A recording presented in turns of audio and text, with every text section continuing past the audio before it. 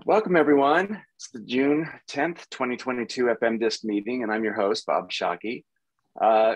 Quick note, there's been a little bit of a schedule change. The two main presentations have been swapped. So today we have Alexis Allen of FM Design University with Start with Design, and also there's going to be some announcements, including one from the FMDiSC board later.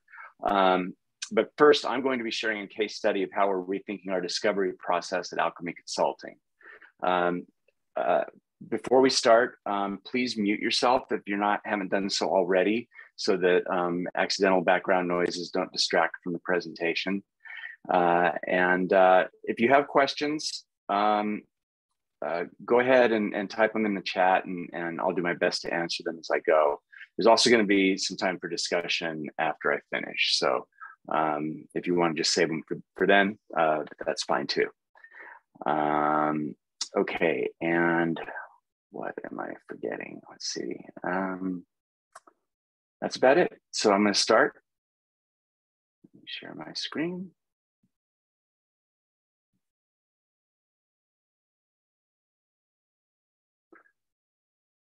All right, and hide my meeting controls because they block my slides. And here we go. All right, so this is entitled Rediscovering Discovery, and my dog Ozzy is going to be helping us through this thing all the way through. This is him rediscovering how much he likes to watch ducks. This is up at Mammoth Lakes, and my daughter's boyfriend took that picture. He's an amazing animal photographer. So if you ever need pictures of your pet, his stuff's really quite incredible. All right. I didn't plan on putting a promo in there for him, but it just popped into my head. So there you go. Like I said, I'm Bob Shockey. I'm president of Alchemy Consulting Group. It's our 23rd year in business, or at least it's my 23rd year doing FileMaker work professionally. I've estimated, managed, and delivered many projects over the years. And I've learned everything by trial and error, and I'm still learning.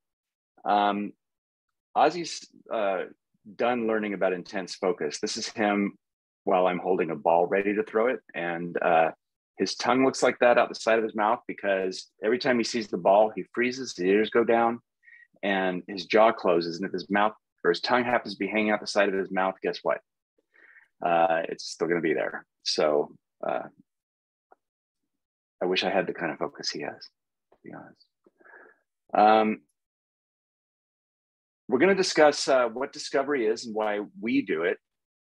Discovery as an estimating tool, because estimating and discovery go together. Some problems that we ran into with our method, and some new ideas that we came up with. Some resources that I found that added to that, and also sometimes confirmed my ideas were okay. Some challenges that we still face, and where we are with our progress in implementing this, because we're not done. But I would love to hear what people think of our journey as we go. So discovery, what is it, and why do we do it? Was the most important part of the development process. I'm betting that everyone here does some form of discovery, because it was pretty hard to do what we do without it. And it allows us to build understanding and trust with the customer. I think that gets underrated sometimes, but I think people are sometimes a little on the fence when they start a software project like this. And by the time you've done discovery, I think they have a much better understanding of what the process is going to be like, and also what your capabilities are as a developer or as a company. And it provides us with really essential learning and insights. This is the stuff that we need to know in order to build a great piece of software. And of course, one of the concrete things that comes out of that is a functional specification that the developer can work from, and that the client can work with as well. And it provides the client with proof that we understand their needs. And it's the basis for project estimate and a timeline, which those are the two things that the client, the question that they always ask, sometimes in your very first sales meeting with them, how long is it going to take and how much is it going to cost me? Not necessarily in that order. And so all of those things come together or come out as a result of the discovery process. Discovery comes in multiple flavors. The traditional older method was, the waterfall method, right? Do a whole bunch of discovery about the entire project from beginning to end, then build the entire project from beginning to end with varying amounts of feedback from the client. The newer methodology that a lot of people use is the agile methodology, where you do everything in short sprints, and you get concrete result after concrete result building up to a whole. And then there's the hybrid approach, which I suspect a lot of people here use as well, where it's kind of a mix of waterfall and agile, and that's what we do. We like to get as much info on the client and the project as we can, because we like to have a roadmap going out as far as we can. That sometimes informs how we're going to build things. Allows us to leave hooks in place that we might need for later on. And some of what gets discussed might be blue sky from the client, but it's good to know what they're thinking for the future. And also, when you can get them to dream a little bit and look out beyond their immediate need, then you get a better idea of kind of how they think and what might be coming in the future once again. And of course, discovery, everything that you do, everything that you learn becomes part of your estimate. Every feature has a cost. Hours times rate equals cost in our case, because we charge by the hour. I know that not everyone does, but nevertheless, you need to know how long it's going to take to put all these features together, and somehow it's going to translate into your cost. It can be hard to forecast. It's one of the hardest parts about this. And the overhead is even harder to estimate. When I say overhead, I'm talking about all the stuff that's not just developing your solution. So the security, the external authentication stuff, testing, bug fixes, client meetings on an ongoing basis, developer meetings, the setting up of the server, device provisioning, like iPads and so forth. All those things are extraneous stuff that's not directly a part of the development process, but it adds overhead. And how do you figure that out? That's one of the things that we wanted to address. I'll be getting into that in a minute. So our old method, meaning up until now, has evolved over time from something fairly basic to something pretty sophisticated in a lot of ways. But the core way that it works has not changed. And that means gathering up the requirements in a series of meetings, mostly with me. I brought in other people as well. I brought in other people from my team to be a part of that. Mainly because I didn't want to be the only one doing it anymore. And it's a skill, it takes time to learn it. And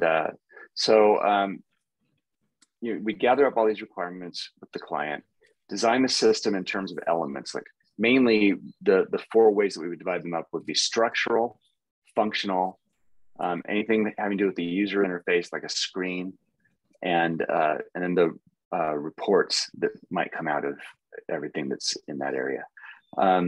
And then we would assign an estimated cost to each one of these elements. So, we're going to build the screen. It's going to take 12 hours. We're going to have, some tabs on that screen. Each one of those is going to take X amount of time. And we really lay it all out like that, which is fine. We'd assign an estimated cost to that. We would guesstimate that overhead, all that security and all that other stuff that I mentioned in hours. And we would produce an estimate based on all of that, very itemized, and we would present it to the client. And on approval, we return it over to the developer.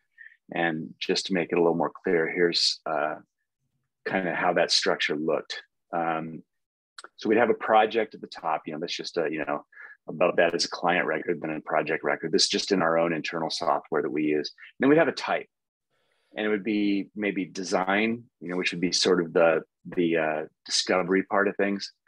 Development, that's pretty obvious. And then all those other overhead things, security, data migration, et cetera. Each one of those is a type and is a parent.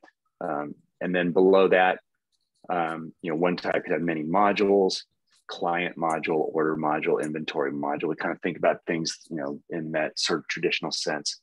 And then below that, a thing called a feature set, which would be the structure, the interface, all that stuff that I mentioned before. And then the actual requirement, right? This is the description of what that thing is going to do, what we type up about how it's going to work and so forth. And then finally below that, optionally, sometimes you want to have a list of things that are components of it, like maybe a bunch of fields because that requirement is about a table, or it's a portal and you list the fields that are going to go in that portal, or it's a web viewer, it's going to have these characteristics. And that was our way of doing it. And this worked pretty well for a long time. But here's what didn't work about it.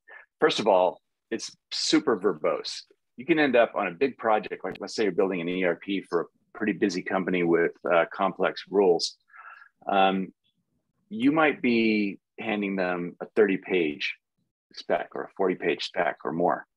And clients won't read that.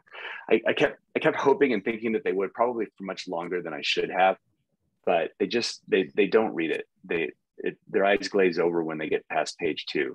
And what they do is they flip to the back page to see how much it's going to cost them, because each one of those items has a dollar amount associated with it. And my rationale was, look, they can go through and they can line item veto stuff out of it if it's getting too expensive. It'd be, something where they go, oh no, we don't need this right now. But they didn't do that either. They just kind of, go with it or not. And so this leads to misunderstandings later on down the road. It can lead to potential cost disputes. It can lead to things like, where's this feature I asked for? And the answer that they'll never accept is that thing you were assuming we would build was never discussed, and it's not in the spec. You didn't bother to read, but you signed. Nobody likes that answer. It may be the answer you have to give if things get testy, but most of the time it doesn't. Most of the time it just turns into, let's solve this problem. But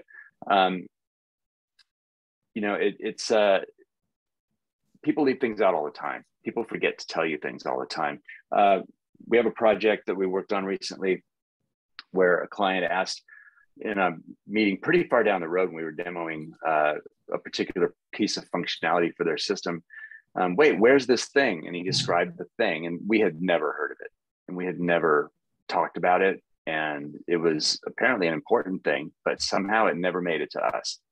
And we even went back through old meeting notes and recordings, and we just had nothing on this.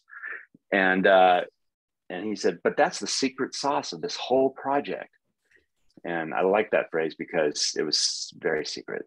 And we recovered from that and gave him what he wanted, but of course, but this is just an example of how this kind of thing happens. Other problems, plain English is sometimes inadequate when conveying technical info. Sometimes you got to use technical terms and you got to make sure you phrase things correctly so the developer can work from that spec and not misunderstand anything. And but then you start leaving behind that person you want to read it, who's your client. And it should actually be more detailed and more verbose as far as the developer is concerned, but we have to constrain ourselves from that because we're trying to make this thing work for two different people. I think you see where I'm going with this.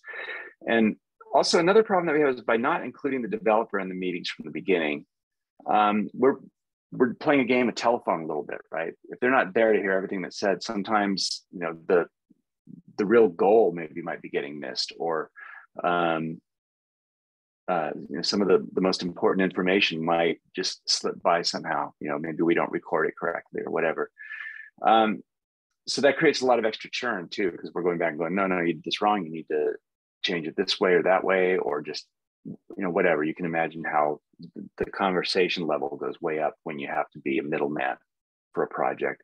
And the estimates of the overhead portion were just kind of done by gut. It was just not scientific in any way. And I wasn't happy with that either. I felt like we could do better. So we took a big step back, and this is the first time I've challenged this, like the core of this process in a very long time. And I was looking at solving two major problems, which were, I wanted better communication with my clients at this initial stage of, handing them their estimate and asking them to trust us to build their software for what can sometimes be a pretty good chunk of change. And I wanted to build a better estimate that they would want to read. And I wanted to build a stronger process that others can follow, so that it's not just all about me running the requirements, but or the discovery process, but having others involved too. I want to include the developer in the process earlier, and I want to extract myself as that critical element. So I brought this new thinking to my team. This is Ozzy meeting with his team. And everyone agreed that it was time to update our process. So I dove in. And the first fundamental, most important thing to understand, the big fact that has been made very obvious, not only by what I'm saying, but what you all already know, is that a client is not the same thing as a developer. The client desires a concise description of the system's capabilities, and they want to know that we're adhering to their processes and their rules, and we're going to give them we're giving them an accurate cost, and we're giving them a time to delivery that they can live with. The developer needs details about what to build, the parameters and conventions they need to adhere to, the suggested methods that might need to be imparted to them when that's needed, as well as a deep understanding of the processes and the rules that the client needs to follow. And they also need a timeline to work on. So we decided that we were going to create two branches of our discovery process as far as what our output looks like. One of them is the client-facing information, or what will be known henceforth as CFI. Its output is geared exclusively towards the client, but it has value for the developer too, because they can read it and get kind of a synopsis view of things. And then the next one is I'm sorry, I'm one slide behind. The next thing is the developer-facing information. So the developer needs a whole different set of information. They need, all that technical information that I was talking about before, only more in depth. So we decided to split the requirements into two parts, the CFI and the DFI. The CFI is business requirements. That's synonymous with CFI. This is just the acronym I came up with and I ran with it. But in a lot of places, it turns out these are called business requirements, and the developer facing DFI is called technical requirements. And if you look at the diagram on the right, you'll notice that the developer facing information, or DFI, matches that methodology that I showed you earlier, the type, the module, the feature set, the requirement, and the component, because that was working well enough for now. And we think that we're going to replace this later on down the line with something more sophisticated that gives us more latitude to have more or fewer levels, where right now you kind of have to fill in every level on this because of its very, very flat way of doing things. But for now, we thought this would be a good middle ground to stick with that for the developer side of things. But one big change, and that is the overhead now gets a new record type, and each one of those pieces of overhead, or all of its components, gets a percentage assigned to it. This is the percentage of what the total project time and cost is. So you might assign 1% to configuring security, and you might assign 20% to project management overhead.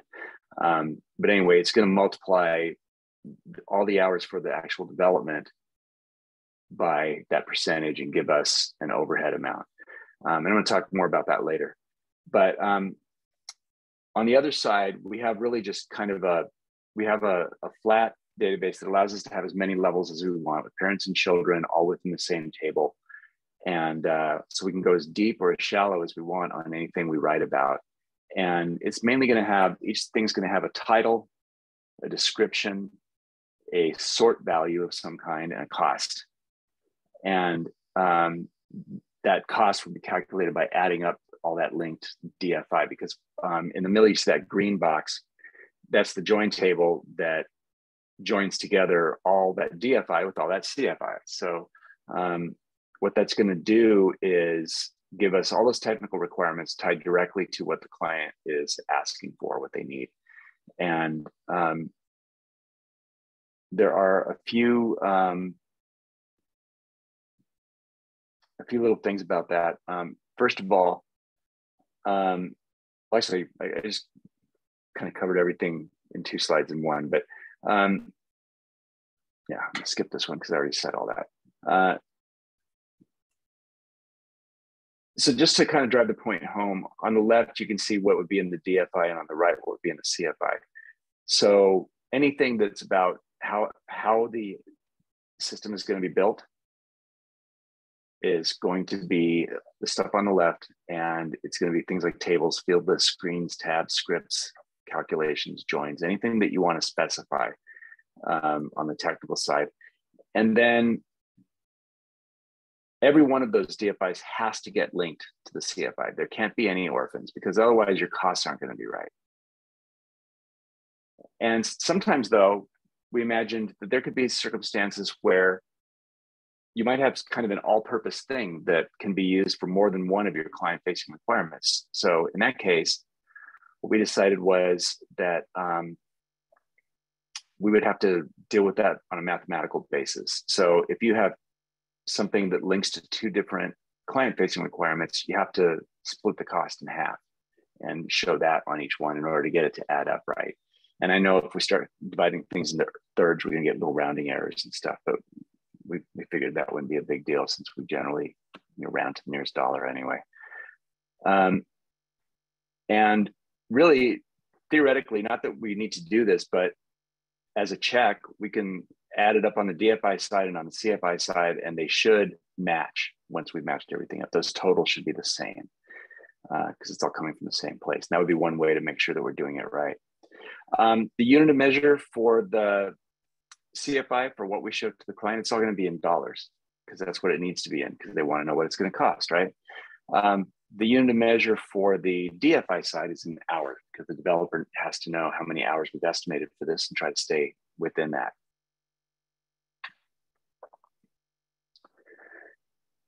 I'm not going to go into this chart on the right because it comes up again later, or this box on the right, but the DFI overhead, all that other stuff, the deployment stuff, et cetera, assign a percentage to each one of those items and add that up to get a total. So we got 2 totals that add up to a whole, right? We got all the development stuff, and we got all the overhead. And so then I started looking for people who've already done some of this, or at least done some of the thinking on this. I wanted to see if I was way off base. I wanted to see if I was completely in new frontier territory. I didn't think I was, but a lot of this was stuff that I just came up with out of necessity, so couldn't be sure. So I did. I found insights into new thinking. I found others who had done some of the work for me, and I found a lot of validation for my ideas. And that's just as valuable as finding new ways of doing things that other people have done that you haven't thought of, right? Knowing that your ideas are not, that you're not wandering in the wilderness, that's a good thing. And I got pretty excited, like Ozzy here. I really found a few things that I thought were very valuable.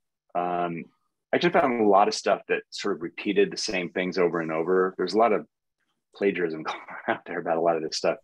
A lot of people borrowing from each other's ideas, but I did find some things that were really quite good. So the first thing I found was this IEEE document, IEEE 29148, Systems and Software Engineering, Lifecycle Processes and Requirements Engineering. And try not to memorize that. It's a long, boring title for a long, boring document, but actually there was stuff in there that I was able to get pretty excited about because it really gave me a lot of what I needed. I use this mainly as a way to structure my CFI because I felt like I had a pretty good handle on writing technical stuff already, although there were a few little tidbits in there, but mainly this told me how I should write client-facing information. And here are some of the things that they mentioned that were, some of these were new to me. A lot of this was new to me and was really helpful. Terms to avoid in the language, like superlatives, things that are subjective, things that are ambiguous, which sort of is the same as a subjective little bit different. And then there are terms you should use. They're really big on using shall and will. And by the way, this document is, you have to buy it from the IEEE. I found an old version that someone had put out on the web, but it was way out of date. I could tell that it was out of date because there were certain things it didn't talk about enough, like agile methodologies, for example. And so I went there and I bought this document. And this, the 2018 version is the latest one. And it was over $100. I want to say about $120 for this. This is how, I guess, how the IEEE makes their money. It's by selling these documents, and or at least how they fund themselves. I think they're a nonprofit organization. But anyway, it was worth the money. Requirements construct. So a unique ID, what they mean by that is not how we think of a unique ID when we're developing, but just a catalog number for reference. So when you're having a conversation, you're sure that you're talking about exactly the same thing. Risk is a really big one for me, because I hadn't thought about that at all, but actually talking about what the risk is of the thing that you're undertaking, this part of the project that you're going to build. What is the risk of it failing? You know, sometimes you know that you're going to build something really complex, and so it's going to have a higher possibility of failure. And also, what is the risk if it does fail? What is the risk to the organization? These are things that sometimes need to be enumerated so that you can talk about them with the client. And sometimes by putting it in a document like this might be the time when they might really listen and say, okay, maybe we need to back off a little bit on that process. Maybe we can simplify it. Let's talk about the process again. So I thought that was a really good thing to include in there. The rationale, why are we including this in here? What problem does it solve? I think that's a really good thing for the client to know. And sometimes a CEO, if you've been interviewing various people in his organization and he hasn't been there the whole time, and now he's looking at this thing, he may need to see that rationale and understand why this is important to have in there. The difficulty, there's two ways you could look at that. One of them is you could just state, you know, this is going to be pretty difficult to build. It's going to cost more. But you also may want to have some kind of like a difficulty score, a factor that you apply. So you might say, normally to build a thing like this, it takes 10 hours. But this one's going to be really difficult because of all these extra rules that we have to follow and all this extra, I don't know, permissions we have to put on things. So I'm going to give it a higher difficulty score, and that's going to change you know, the cost. That would be a good way to help with the estimating process. And categorization, you can categorize things however you want to. I showed you how we categorize by module, client module, orders module, inventory module. But you could also categorize by process, beginning to end, whatever works. Just have some kind of categorization is the point.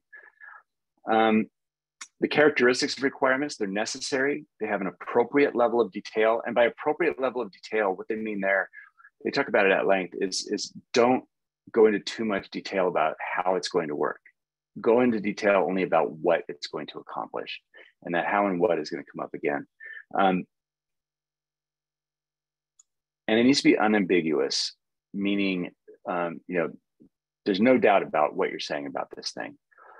Complete is obvious, and singular, meaning that you don't repeat yourself across multiple requirements. I think you have to be somewhat flexible on that because there's overlap sometimes. And sometimes you have to repeat a thing from two different perspectives in order for it to be fully understood. Next up is the language criteria. So this is really important. This phrase right here, what, not how, is the gist of the whole thing. The what goes to the client. This is what the system is going to do. This is what you are going to be able to accomplish with this system. And the how is what the developer gets, right? The developer gets you're going to build this, this, this, this, and this all together. So I thought that was interesting. They actually phrased it exactly that way. There are levels to the requirements. If you're building, especially something like an ERP, some of the stuff you put in there might be all about the entire organization, something that affects the entire organization. And other things may affect only one person or one team for their unique process that they do. And so that's a good thing to delineate in your requirements. And then the last thing was, this actually came before, but I'm only bringing it up here because I wanted to get over the other stuff first. But they actually want you to collect the business description, which could be the mission statement if they have one of the company. Having them write this up, I think, is really valuable. I just, for the very first time, asked a new client to write all of this up for me. And he did a brilliant job of it. And he said some stuff that he hadn't told me before. And he did it more succinctly. The business description, the project mission and goals. Why are we building this software? What are we going to do with it? What problems is it going to solve? Who are the project stakeholders? And a system summary, which I think of as kind of an executive summary. So you might not write that until you've written all of your other requirements. Then you might pick some pieces out of it to write a shorter summary, which may end up being the only thing that CEO reads, even if you've got something much more brief than what I used to throw at them. So,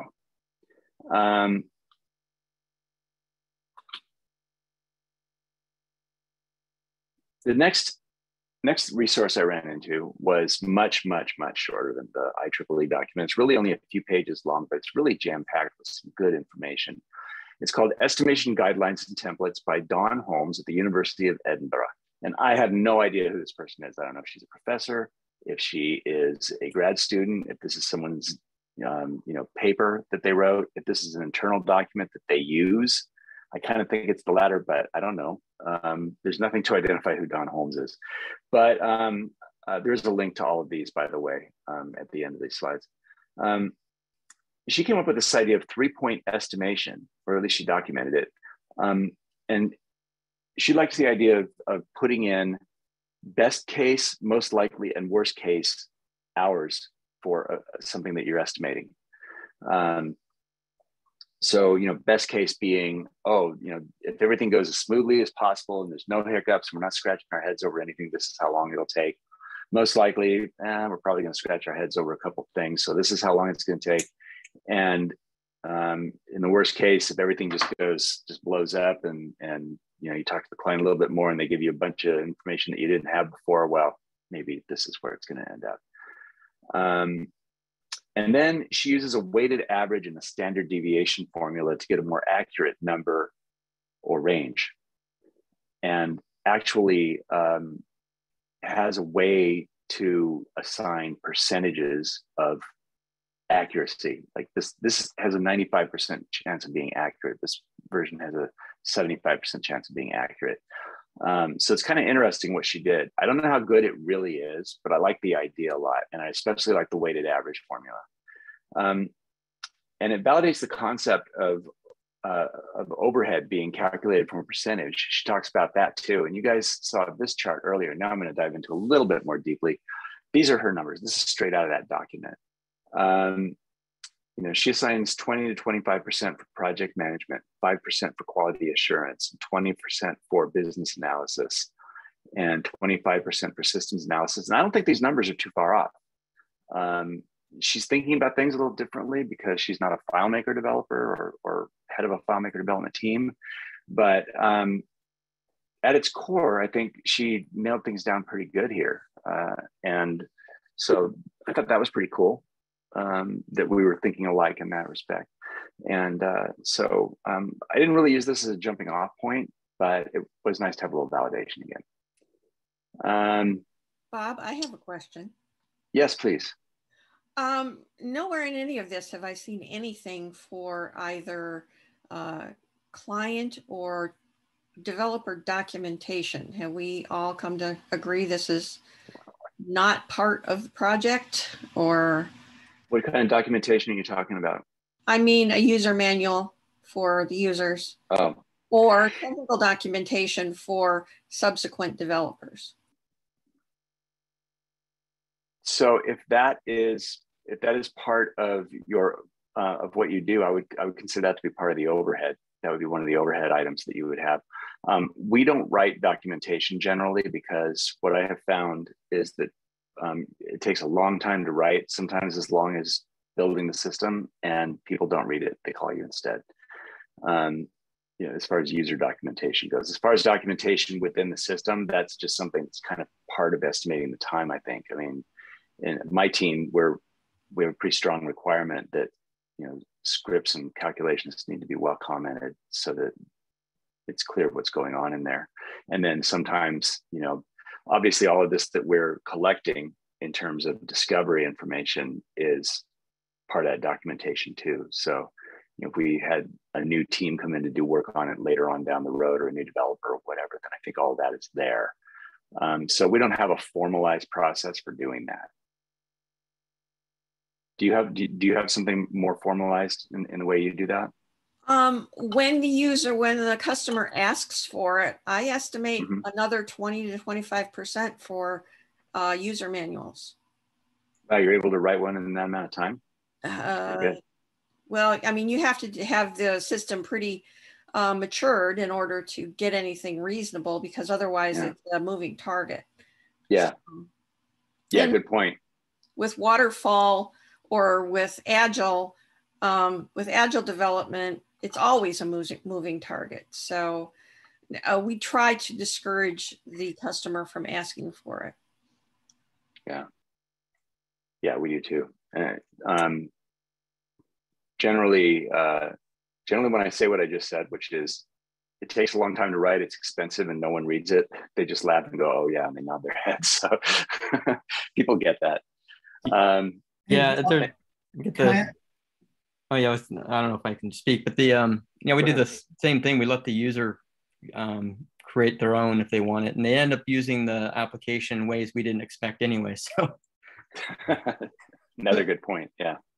If I can I ask a question? This is Randy. Sure. How do you, on complex systems where there's so much in it, let the client and subsequent users of it know all the capabilities?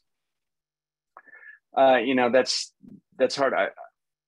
I prefer to do formal training with their teams, and then count on them to kind of do their own training beyond that internally. But you know, sometimes people do forget that features are there, and they do things the hard way, and then you find out about it later. I'm sure you've all had this experience. You find out about it later. It's, why are you doing it that way? You could just be clicking this button. And like, oh, I never knew what that button did. So yeah, that is a problem, and you have to kind of stay on top of it, I guess, and be there for your clients and know when that stuff is going on, which you can't always. So I'm not sure. I'm not sure if we're doing that right or not. You know, it's a good question. I like I said, I like to do formal training. A lot of times, even that doesn't really end up happening. Instead, because we do kind of that modified agile approach that I told you about, instead we're really iterating a lot, like getting a lot of versions out to the client on a fairly fast schedule and getting them working in it and having them get other people working in it. And this sort of organic understanding falls into place as they watch it develop and grow into into a finished system. And that sometimes is the best training you can have. One thing that I have done to kind of bridge that gap is if there's details that are really not obvious. For example, if you hold an option key and click this, then you'll get some other thing to happen. I'll put a question mark icon, up in the upper right, and it's basically a popover. And I'll just put very articulate, basic little things that will remind people if they of things that aren't obvious. And I think that's kind of it doesn't take too long to do. You do it while it's fresh in your mind, and it can help by instead of like a full manual or whatever. Yeah, we just did that for a scheduler screen. We had this drag and drop scheduler, and it's got a lot of iconography in it in order to keep things, not taking up too much room, basically. And the client requested this, and it was a really good idea when they did.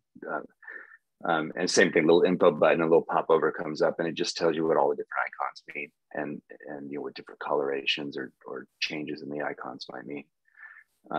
They found it very valuable. So yeah, it's a good idea. All right, continuing on. The third resource I ran into was not as useful, but it was instructive and interesting. And so I hung on to it. It's the chaos report from the Standish Group. Now, the Standish Group is a for-profit, I think they're a workflow optimization kind of consultancy. But they did an analysis of more than 10,000 projects between 2011 and 2015. And projects that succeeded, which means on time, on budget, and with a satisfactory result, came out at about 29%. These are software development projects. Now, not FileMaker software development projects, but just software development projects in general. Were challenged in some way, meaning they did not meet one of those three criteria. Once again, on time, on budget, or a satisfactory result. And that was 52% of them were challenged. And 19% of them failed, meaning they just never made it all the way through to deployment and client acceptance. And they compare Agile versus Waterfall. There's a lot of these kind of charts that you're seeing on the right here. They compared Agile versus Waterfall, causes of success, large versus small projects, large versus small companies, and other factors. It's a little brief, but it's some interesting research, and I definitely would recommend that you download and read this. Again, the links are all at the end of the slides. And then some challenges that we're facing with all of this. It's requiring a rebuild of our internal systems. That's a lot. That's mostly done. That actually is kind of turning out to be the easy part. We found that we've really had to formalize our internal systems a lot, formalize all of our time tracking and everything about how we track bugs and so forth. And we've got all our own internal systems for doing that. That's been really, really valuable. And so it's really important that our internal systems keep up with whatever changes we're making in the company. Everyone's going to have a learning curve with this. Not only do they have to learn to use the new stuff that we just changed with our internal systems, which is not a big deal for them to do, but learning how to do discovery, learning how to be a part of the discovery process for developers, people on the team, everybody does some of that already, but being like a primary part of that process is going to be new. And it does create a potential need for some documentation of that process. How do you do this? How do you do this job of gathering requirements and doing discovery? And how do you cover all the bases? And what are the things you need to watch out for? What are the right questions to ask and when? That sort of thing. The results of this are not going to be accurate right out of the gate. Those percentages for the overhead, for example, going to be kind of doing a post-mortem on everything to see where we end up, because they're probably going to be off. Some of them might be off by a lot. But all in all, I think this is going to be a more accurate way of estimating than what we've been doing in the past. So here's where we are now. Like I said, the software backend, it's mostly built. A few little tweaks need to happen. The output is still being refined. It's a fairly complicated set of reports. And we haven't put it to the test yet. We've got some new projects pending, but they haven't quite landed yet. So I'm gonna have to wait until they land and we do some discovery and see how it works out. This is Ozzy being put to the test here. He's herding some sheep. We take him every weekend to go herd sheep. He's a border collie. He's got to herd sheep. It's just, otherwise they get a little crazy. Takeaways. Once again, a client is not the same thing as a developer. And you have to give your documentation to each of them in a different form. Overhead is its own problem to be solved. I'm not advocating for this methodology. These are just my observations, and I'm just taking you along for a little bit of my journey. You may not need this kind of formality, or you may need more formality than this. You're going to have to decide. But this is just how we're doing it, and I wanted to share it. None of this is easy, or should it be? Discovery is hard work by design. We're tasked with encapsulating all these different attributes of an organization or a department within a larger organization: people, processes, rules, all the minutiae that go with them, and having to decide, what's important, or at least glean what's important and what's not important, what can wait, and what's, what needs to happen now, where are the real pain points, that's all hard. And having processes and systems in place for handling all of that, I think that promotes consistency and accuracy in the long run. Here are the links. These are the documents that I just outlined for you. Feel free to screen capture them or whatever. Sorry if you have to type that last one, it's kind of long, but that's about it. Thank you very much. And I'm going to stop sharing my screen, and then I would like to open things up for discussion. Actually, Bob, can you put those links back up for a second, please? Oh, I'm sorry. I didn't leave them up long enough, did I? And maybe, okay. Maybe you could copy and paste them into the chat when you get a chance. I would be happy to. But there they are.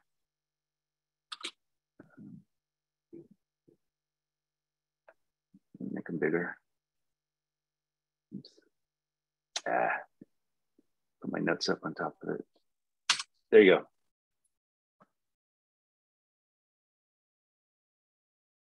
And I will open them up into the chat. Okay. Questions? I'm going to stop sharing now. Comments, discussion? Russ had a question. I don't know if he's still here. Russ. Yeah, I apologize. Yep. I couldn't see your questions while I was presenting, so I'm sorry I didn't answer any of the chat stuff.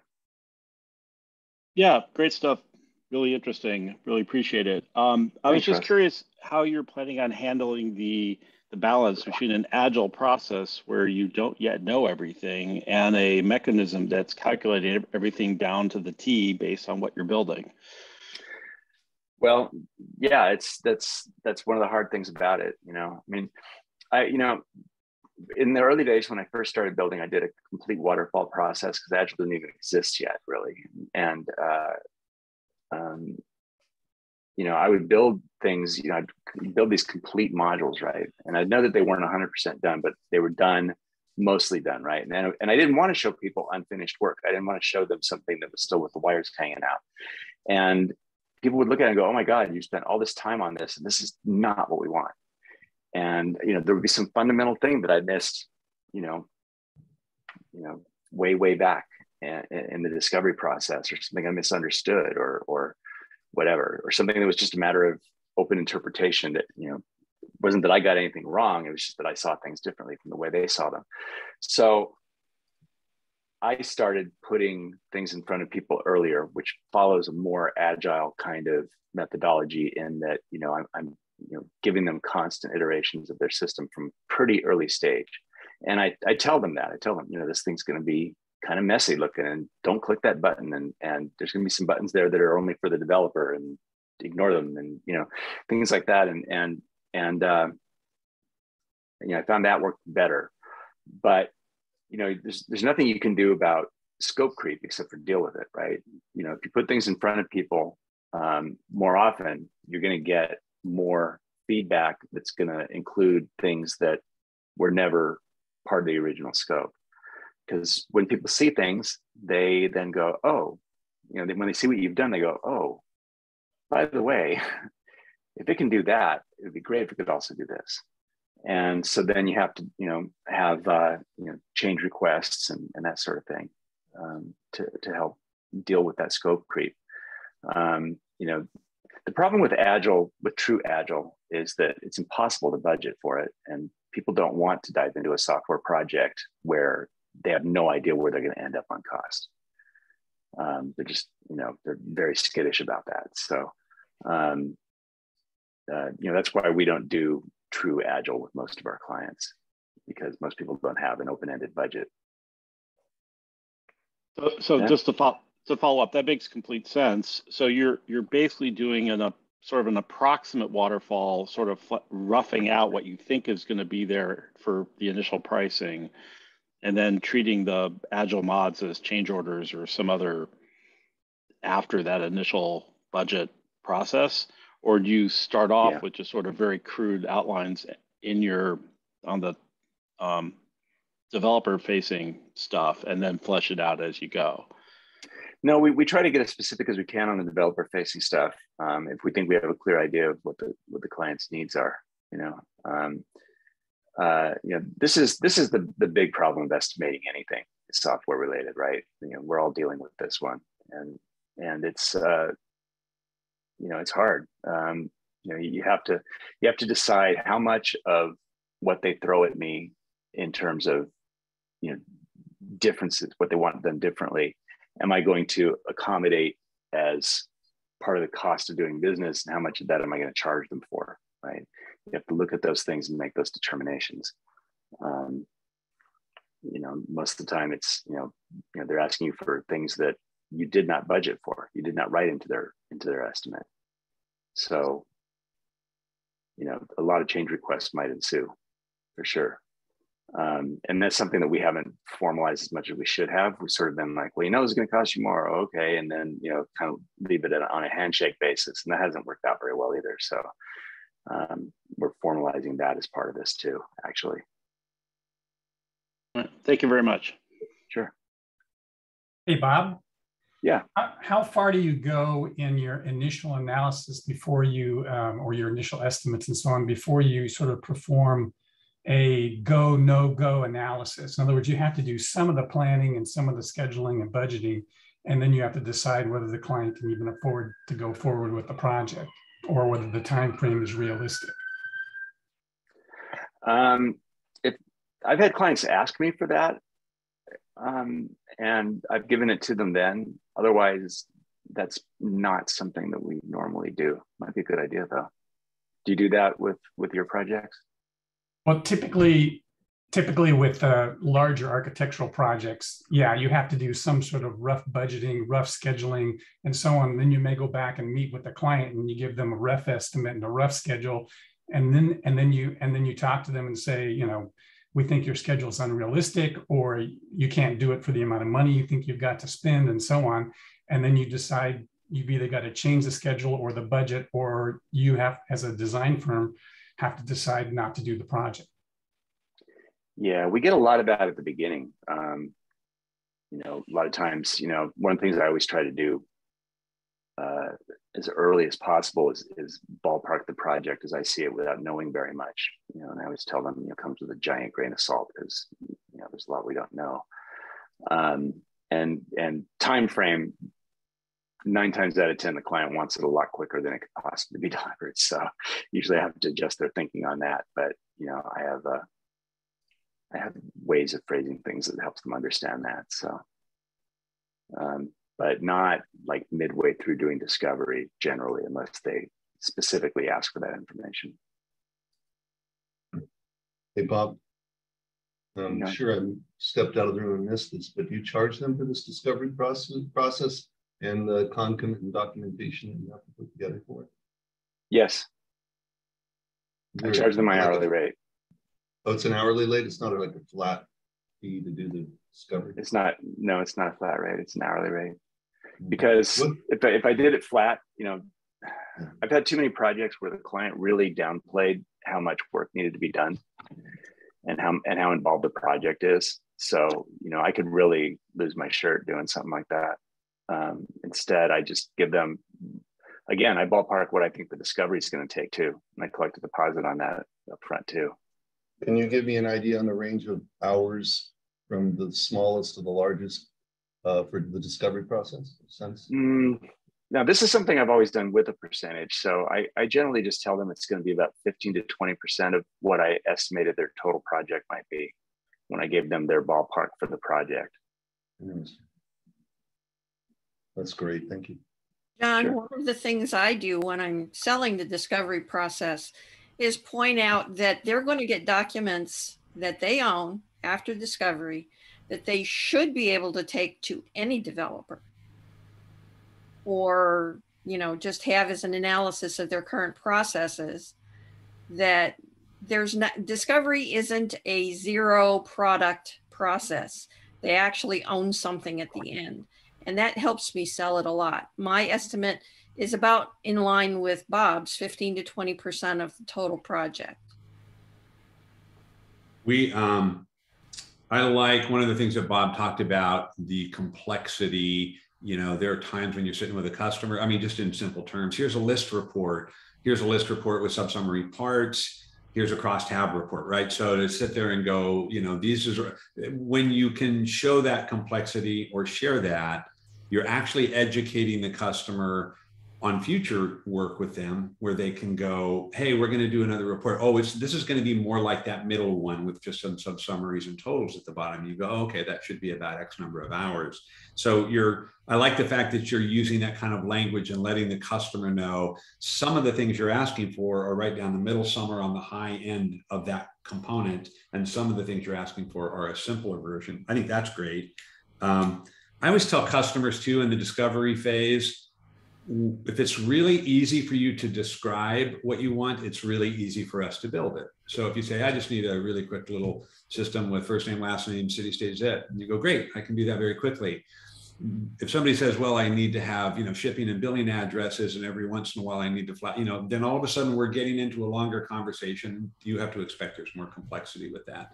That just kind of helps prepare them for the discovery thing. And then one of the other things you talked about, Bob, you know, we work with, like Barry was working with architects, and they have a way that they do their projects. And if you're doing a software project with that industry, you can adapt a little bit to the way they kind of work. I don't think that's, I think if your firm is a little bit flexible in how you can tinker around with either full agile or full waterfall or hybrids in between, I do think that, you know, one thing that we often do is we'll put together the proposal, and here's everything that you're getting and the costs and so forth. There are times when we get to something, we go, we don't know. A very classic example of that, data migration. So we'll sit there and go, look, we're going to build your system, and there's going to be some componentry of agileness. You know, we're going to have some play work with some of the fields that you may throw at us late in the game and so forth. We don't want to sit there and meticulously figure out the, you know, every single hour required to do the data migration. We might throw a number at you to go, hey, it may be 10 to 20 hours, but we're not going to hold tight to that just because we'll requote that at the end after we know what the two systems are, if you'd like, but that's too complex. There's a little bit too much unknown in terms of how much data and how deep we're going to parse and all that sort of stuff. So I think it's okay also, when you talk about risk, I think it's fine to go, we can absolutely do this and we can absolutely do that. And these are the numbers we're comfortable with. And this right here has got lots of question marks, and we're going to give you a rough estimate, but understand that could play up or down from there. Yeah, we actually do the same thing. You know, data migration is probably the biggest wild card type of item there is in there, because you just never know what their data is going to look like and how much cleaning it's going to need and who's going to have to do that. If you're going to have to build some kind of interim database, you know, temporary database that's there just for massaging their data from point A to point C. And so yeah, that's a big one. You know, training is another one that's, you know, kind of hard, and client meetings. You know, I've had clients say, you know, yeah, you know, we'll just meet for half an hour every 2 weeks, and then instead, you know, they're calling you for an hour every other day. You know, so, you know, you have to be able to build for that, but you know, sometimes it's way off. So again, just treat it as a percentage and hope you're right. Maybe change that percentage if the client is very chatty, you know? Yeah, and that's something, Bob, where if you get that sense and you go, let's just say, oh, we're going to charge, 10% for client meetings or 20% or whatever that is. If there are times where I want the customer to have control over that component to a certain extent. And that's something we might say, we anticipate, let's just say 10 to 20% of additional time for client meetings, but we're going to bill for those as ad hoc, so if we don't generally do that, but there are times when we get a customer, we go, wow, there's 4 different directors, different departments, they all have different needs. They're not all showing up to the meetings at the same time. That's a situation where we'll go, hey, the scope of work is A through Z, and we anticipate an additional X amount for project management or customer relations. However, we're going to bill for that kind of hourly. And that gives them control. Number one, we're telling them we don't know enough, but it also gives them control to go, hey, we're going to get our ducks in a row and come to you organized, and therefore these meetings will go much faster and more affordably. Bob, I wanted to ask you a couple questions. Sure, Alan. You have mentioned complexity a number of times. We have a lot of complexity. On the developer side, you could have multiple, we'd have multiple developers, and we have a project manager, and we can have a QA person. Do you take into account, you're just counting hours, but each one of them have different rates and different costs. And do you have like a certain idea of a markup, or do you not take that the costs in your overhead into account based on different rates for different people playing different roles in the project? Yeah, it's a good question. I generally don't charge the client based on the number of people in the meeting from our side. An hour is an hour. If I have to bring 3 people into the meeting, including myself, then they're getting charged, and it's a 1-hour meeting, they're getting charged for 1 hour. I don't have different rates for different things that we do. We charge a single hourly rate, so it doesn't matter there. So, we charge the same amount, but in terms of your own overhead costs, do you take that into account, or do you just not? You're not doing job costing on each job to that extent, right, Bob? You're not bringing in labor rates and amount of time or any of that. No, not as much as I probably should be. But I do some of that. It depends on the job, and how big it is. Actually the smaller jobs are the ones where I have to be more careful about the job costing. It's kind of funny, but I'm not too concerned about that, I guess. Mainly it's a matter of keeping the work flowing, more than anything. So, all right, my other question is, you can do all the work and get a good project scope, whether it's agile or waterfall. But if a project goes on for 6 months, sometimes a year or 2, you're way departed from the original estimates.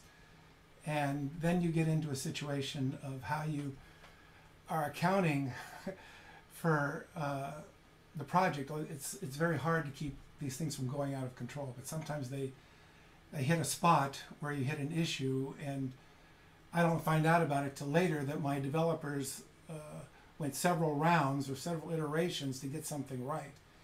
And I didn't know about it till maybe they billed me, or I have to bill the client. I find out, oh my God, it actually took 50 hours to do this when we estimated it to be 20. Do you have situations like that, or if you do, how you deal with them? Yeah, things like that come up. I really work with my developers to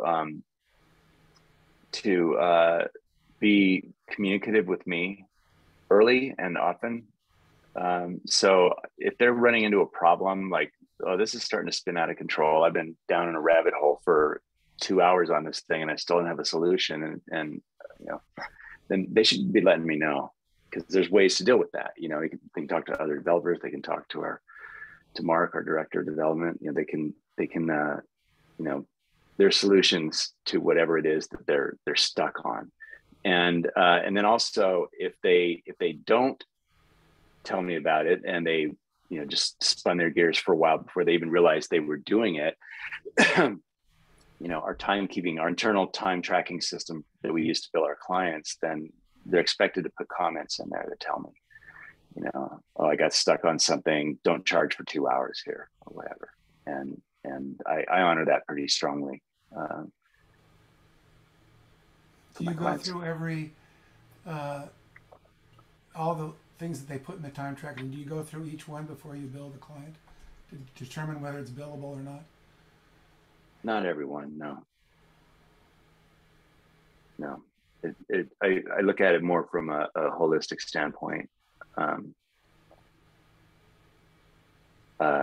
look at it more from mainly when they do put comments on their time, it flags it in a way that I can go through and just see the flagged items. So that's mostly what I deal with. And then sometimes, after the fact, the client will be like, well, it seemed like this took an unusually long time. And I know this thing happened and that thing happened. And then I have to go back and do a little bit of forensics, to find out what they're talking about. But that doesn't come up too often.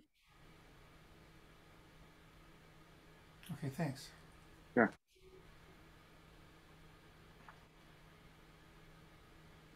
Anyone else? Okay. Well, good. Well, thanks, everybody. Appreciate your attention. Let's see. We are now at the point where we can do our breakout rooms. So I'm sure everybody's ready for some conversation with your colleagues. I'm going to put the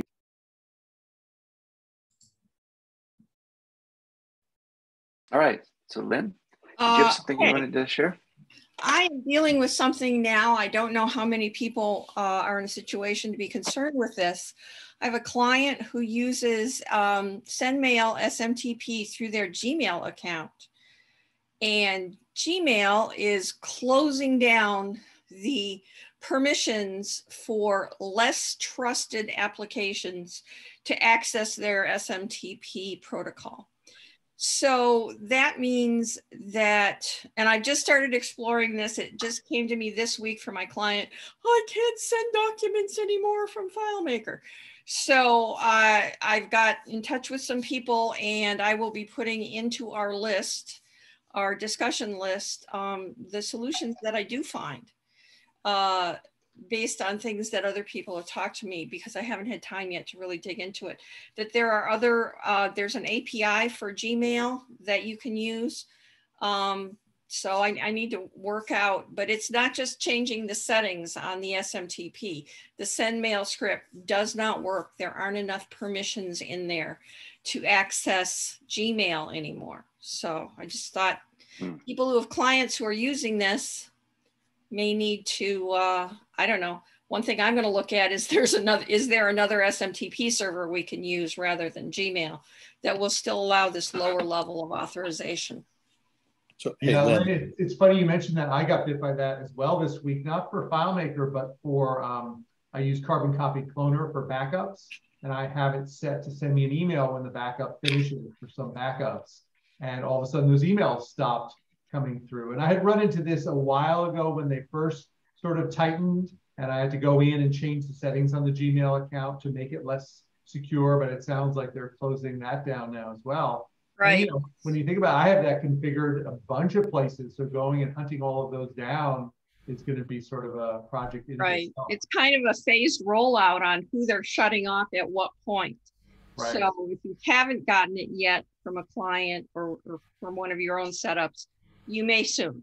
Yeah, I mean, think about all the FileMaker servers that are sent to send error notifications, probably using a Gmail account.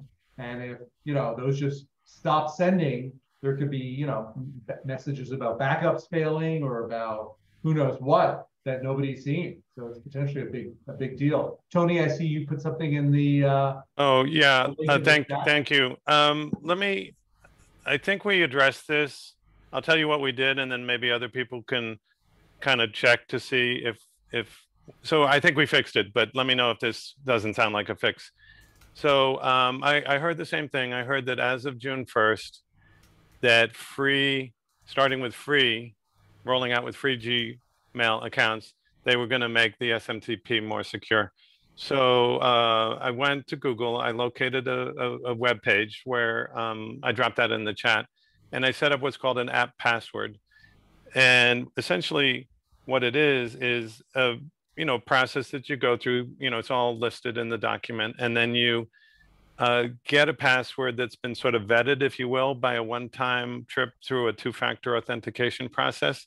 In other words, you fill out the form, it sends you an email, an SMTP, or a phone call, and you say, yep, that's me. And then it does generate a string. It's a password, but it's a password that's been vetted through the two-factor authentication process. We put that into the box, replacing the old password. And I believe that and it's called an app password. And I believe that was successful. We rolled it out at least one place, and it has worked. So I think it's a little bit less scary than it seemed initially to me. But that said, I'm wondering what other people are doing, or if maybe I'm missing something. But it's working so far as I can tell.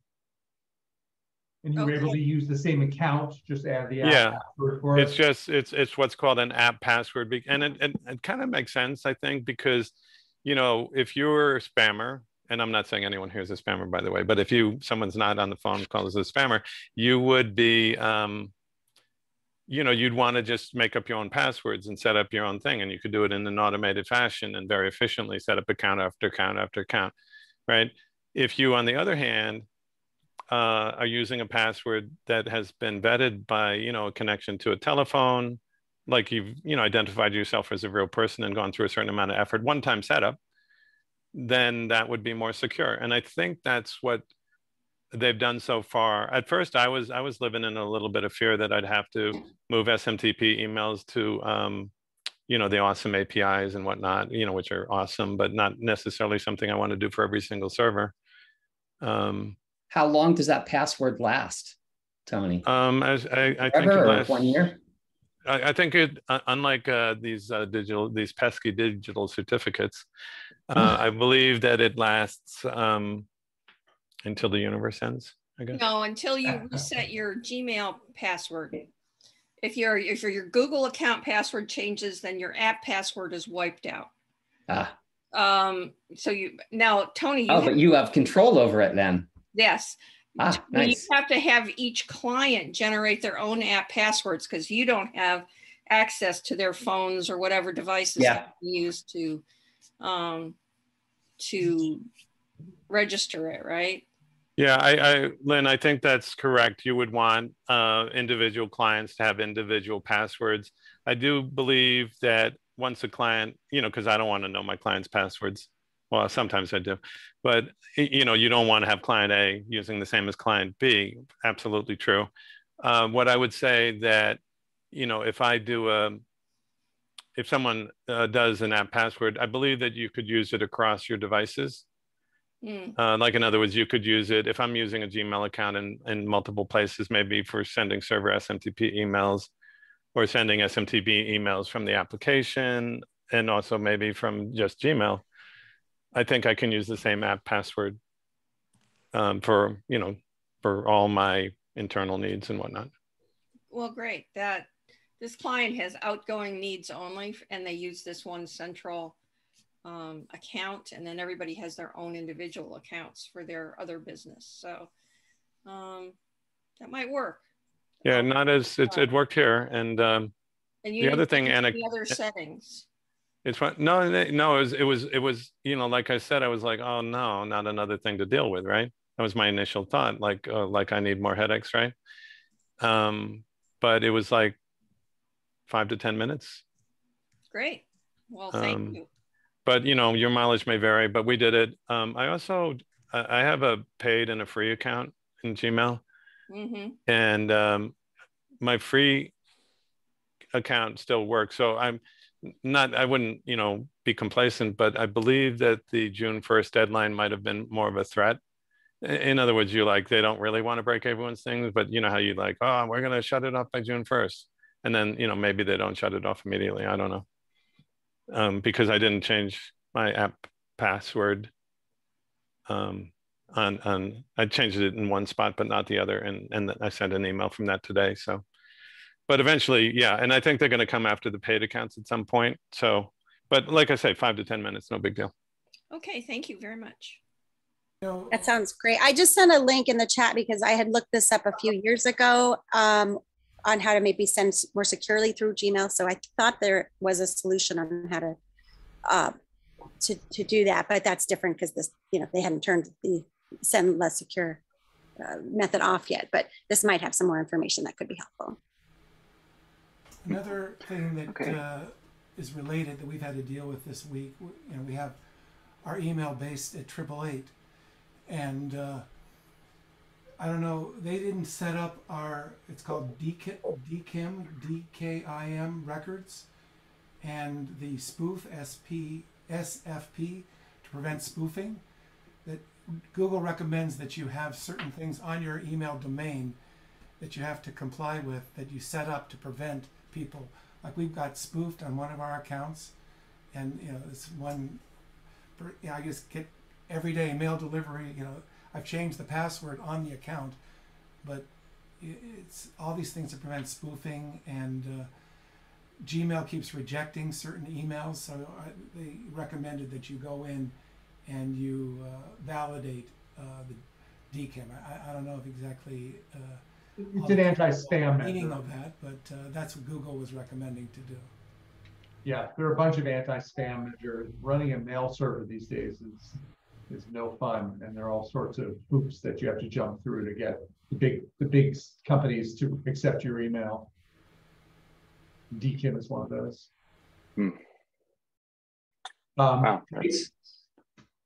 Go ahead. No, I was just saying, Dave, did you have something you wanted to share? Yeah, I've got a couple of news items. I just want to, I think everybody knows that Claris Engage, Nashville is not happening. In light of that, Soliant and Proof Guys have a new little conference that they're playing with. They're launching this year on July 19th and 20th, 8 a.m. on the 19th, all the way through to 4 p.m.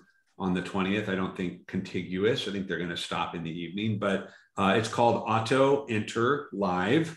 It's free. They're currently looking for speakers to do 25-minute recorded sessions. I think they're going to do the recording, have the speaker present to do Q&A afterwards. They've got some vendor opportunities and booth opportunities and some other stuff. But anyway, they're planning on this for middle of July. Go look up, you can basically just go look up Auto Enter Live or Soliant and Proof Guys. You should be able to find it. Other news item, Problem Solver Circle. I think we heard from Andy a couple of meetings ago, we're pushing this initiative.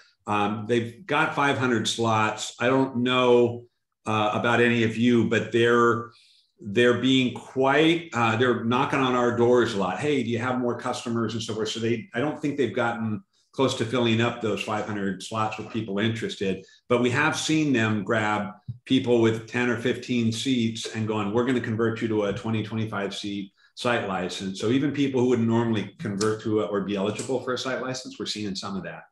Just for you guys to know, if you got a customer that wants to lower their bill, site licenses generally, I don't know where the break even is on a volume license, but it's pretty affordable. So anyway, another note, just to remind everybody about our buddies over at Dig FM. They're running their show there. They had one of their Fight Club meetings last night.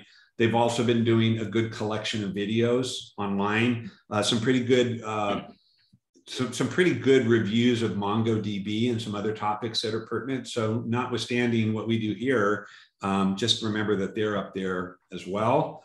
And then one little bit of news just for Angel City. I just want to kind of announce that, because I think a lot of you guys might know some of the people I'm talking about here, or the person I'm talking about. Angel City is proud to announce that we just recently hired a former FileMaker business account manager, Glenn Suarez. He's joining our team as a client relations associate. We're super excited to have him back in the FileMaker community, and I'll probably have him pop by one of our future meetings just to say hi to everybody here who remembers him and so forth. So, and that's all I have. Awesome, thanks, Dave. Yeah, I just posted the link to the Auto Enter Live registration. Nice, thanks, Bev. Oh, great, thanks. All right, awesome. Well, let's get started with our next. Bob, yeah. I see Barry has his hand up, and I have a very quick. I'm sorry. Well. That's all right. Right. I just want to make a quick announcement. I'm the shepherd for the next FMDiSC meeting, and I'm looking for content. So if anybody has any ideas or would like to present or whatever, I'm going to put my contact information in the chat. Please send me an email. Tell me what your thoughts are. We'll work something out, or give me some references to some other content elsewhere if it's not for yourself, so we can put some good content together for the next meeting. That's it. All right. And Bob, the Thanks, thing Barry. I wanted to share just real quick was this week was Apple Worldwide Developer Conference, which is obviously specific to Mac and iOS and all of that. But there was one thing that was really sort of generally, I think, interesting, which is this new move away from passwords. So there's this consortium called the FIDO Alliance. I'm not sure what it stands for, but it includes Apple, Google, Microsoft. So obviously the biggest players in terms of operating systems. And the goal is to make passwords obsolete. And so the idea is that in the future, when you sign up for a service, you'll authenticate with your device using biometrics, whether it's a fingerprint or a face scan or whatever. And that will effectively uses public-private key encryption. That will effectively become your way of authenticating in the future. So there will be no password that could be stored on a server and hacked. There could be no more phishing attempts because there's no place for you to enter a password into a bogus site, et cetera. And over the long term, if it works, and they certainly have a lot of momentum behind it, it really could change how people authenticate to all sorts of services, which eventually could, of course, impact us as FileMaker developers. So just something to sort of be aware of. You're going to start seeing probably, I'm pretty sure, in the next version of the Mac and iPhone and iOS, or iOS and iPad OS operating systems. And I assume that Microsoft and Google are going to be rolling it into Windows and Android. So anyhow, it's one of those things that could be over the long term a real shift in how we deal with security, authentication, all of that kind of stuff. Barry, contact Stephen Blackwell. He goes to the FIDO conferences every year. Right. And he may have some insights for us. Okay. There's a podcast called Security Now, and they address this whole FIDO issue in the last podcast, which I believe was released on Tuesday. Excellent. Awesome. All right. Okay, Alexis has been waiting very patiently. We've had an unusual number of announcements, really good announcements, so not faulting any of that, but you ready to go? You're muted. Yep, I'm ready. Sorry, other than being unmuted. How long do I have for this? Because I have 60 minutes of content, so do you need me to trim it down a little bit?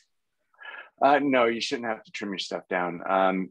You've got an hour and maybe 10 minutes for discussion. Is that enough? Sure. Okay. All right. Then people can always contact me going. after if you have a burning question that I didn't get to. Just feel free to reach out at some point and ask directly. And okay. Everyone could just mute themselves, please. Yes, please. And Alexis is, of course, the founder of FM Design University. And if you've never gone there, you should check it out. I'm sure she'll tell you about it as part of her presentation. Oh, well. All right, take it away. All right, so are you able to see the presentation? Yes. Okay, great. So this is called Start with Design, How to Create Amazing UX Without Tearing Your Hair Out. So thanks, by the way, to everybody for showing up. That's really awesome. It's always a pleasure to be able to chat with a group directly. So if you don't know me, my name is Alexis, and I'm a FileMaker developer. I've got over 25 years now, ouch, of experience. I started using FileMaker actually in version 2 for a short time before version 3 came out. But when I started developing, it was really in version 3. And I became obsessed with design when I was taking a desktop publishing course at that time. And when I started to develop solutions, I could see that the way an interface was designed really did make a difference to how easy it was to use, and therefore how effective the solution would be. So I've been honing my UI skills ever since then. I realized that design can be difficult to learn for some people. And so now part of what I do is help other developers improve their design skills. And I'm passionate about UI and UX because I really believe, just like when I started years ago, that good design has the potential to really unlock the value of the FileMaker platform. So before we get started, here's just a little bit about me. I live in Toronto, Ontario, and I have a music performance degree in cello from the University of Toronto way back when. I also sew, knit, and crochet as much as I can. Although, you know, this blanket that I'm showing you here took me 3 years to knit. So I'm, you know, not as fast, I guess, as I would like to be, perhaps. I also spend time in my garden, which is something I love to do. I've delivered several presentations on UI UX design at the Claris Engage FileMaker Developers Conference, as it was known before. This is DevCon 2015. This is my very first speaking ever in Las Vegas. And this is 2017 in Phoenix. And I spoke in Bologna, Italy in 2018. And I do hope to be going back to Italy in October. So here are some examples of my FileMaker design work. So as you can see, there's lots of different ways that you can create a solution in FileMaker. And what's common to all of these is really a focus on user workflows. So I designed all of these solutions using the process that I'm going to show you today. So I sometimes hear from people, you know, I don't really need design, you know, I don't want to bother with it. And here's some of the most common excuses that I've heard. So design isn't that important. So, you know, just don't care about it, or people are not going to care about it. The project doesn't need design, or the users are not going to appreciate it. So it's not worth the effort. This one was particularly, you know, paining to me as I'm so user focused. And design will take extra time and the client just won't pay for that. So I just want to say that I don't accept any of these excuses. I, of course, am a really design advocate, and here's the reason why. The alternative to good design is bad design. There is no such thing as no design. So every time you put something on the screen, you're designing, whether you realize it or not. And so to be most effective, it's worth it to put those things there with intention. So you should always design. And it's because design really is that important. It can be the difference between an app that users love and one that ends up not getting adopted. We were talking about some of them today, despite all that work you put in. So users nowadays are exposed to a lot of software. And I hate to tell you this, but most of it isn't yours or mine. So on average, people's expectations are a lot higher than they once were. Every project you create needs to be designed. So the question is, are you going to go about it intentionally, making sure that the user has everything they need, or are you going to do it haphazardly and just kind of throwing stuff on the layout and hoping for the best? So what you create doesn't have to be the most aesthetic solution out there, but it does need to meet users' needs. So they deserve to work with tools that meet their needs. And, you know, how would you feel if you were asked to use frustrating, badly designed software because the creator didn't think that you would appreciate something better and more usable? So that's pretty crappy, actually. So when you start with design, you actually head off a lot of the problems before the development begins. So you can limit the scope creep, for example. You can avoid some of those nasty surprises midway through the project. You can reduce the amount of rework required once the project's underway. So this makes your development much more efficient. And that means the design actually will not cost extra money. In fact, you could save money as a result of doing this planning upfront. Another bonus is that doing the design can help you manage some of the most common tough user problems, like I've got so much data and where do I put it all? Or I have different user groups that are competing for screen real estate. Or partway through development, the user suddenly remembers something really important that they forgot to tell you about before. So this happens to me during the design process all the time, and I'm really happy to hear about it then and not later. So if you start with design, you're much more likely to explore all the relevant aspects of the project before you actually write a single script. Okay, so if you're like some of the students I teach in, I have a course called the Workflow Design Workshop, you might have encountered some of these roadblocks. So you have no idea where to start. So at the beginning, it can be really hard to figure out, where do I start? It's just kind of a heap or a mess of information, and you need to know what to do first, and that can be challenging. And it's true that there are a lot of different design principles, then, learning them all can feel tricky, but it really is learnable, and it does take practice to learn how to use them to their best advantage, but you don't need to be a trained artist to create something that looks good. There are also so many possibilities. There's so many possible directions. There's no one definitive right answer for any client problem. There's a range. And so if you're anything like me, sometimes you can get stuck in paralysis by analysis. Or you could just get scared away because the idea of relearning how to develop solutions after all these years can be intimidating. Well, there's good news. That's why I'm here. I don't want you to tear your hair out. So imagine instead if you actually enjoyed the process of designing a new solution instead of dreading it, and you could finally know exactly what to do and in what order instead of wondering where to start. And you could really look forward to doing the design portion of your FileMaker projects. And you could have all of the above with a reliable, repeatable process that you can apply to every new project and that will make everyone happy. So at one time, I had many of these same problems. So today I consistently deliver value for my clients through the power of design, but it hasn't always been that way.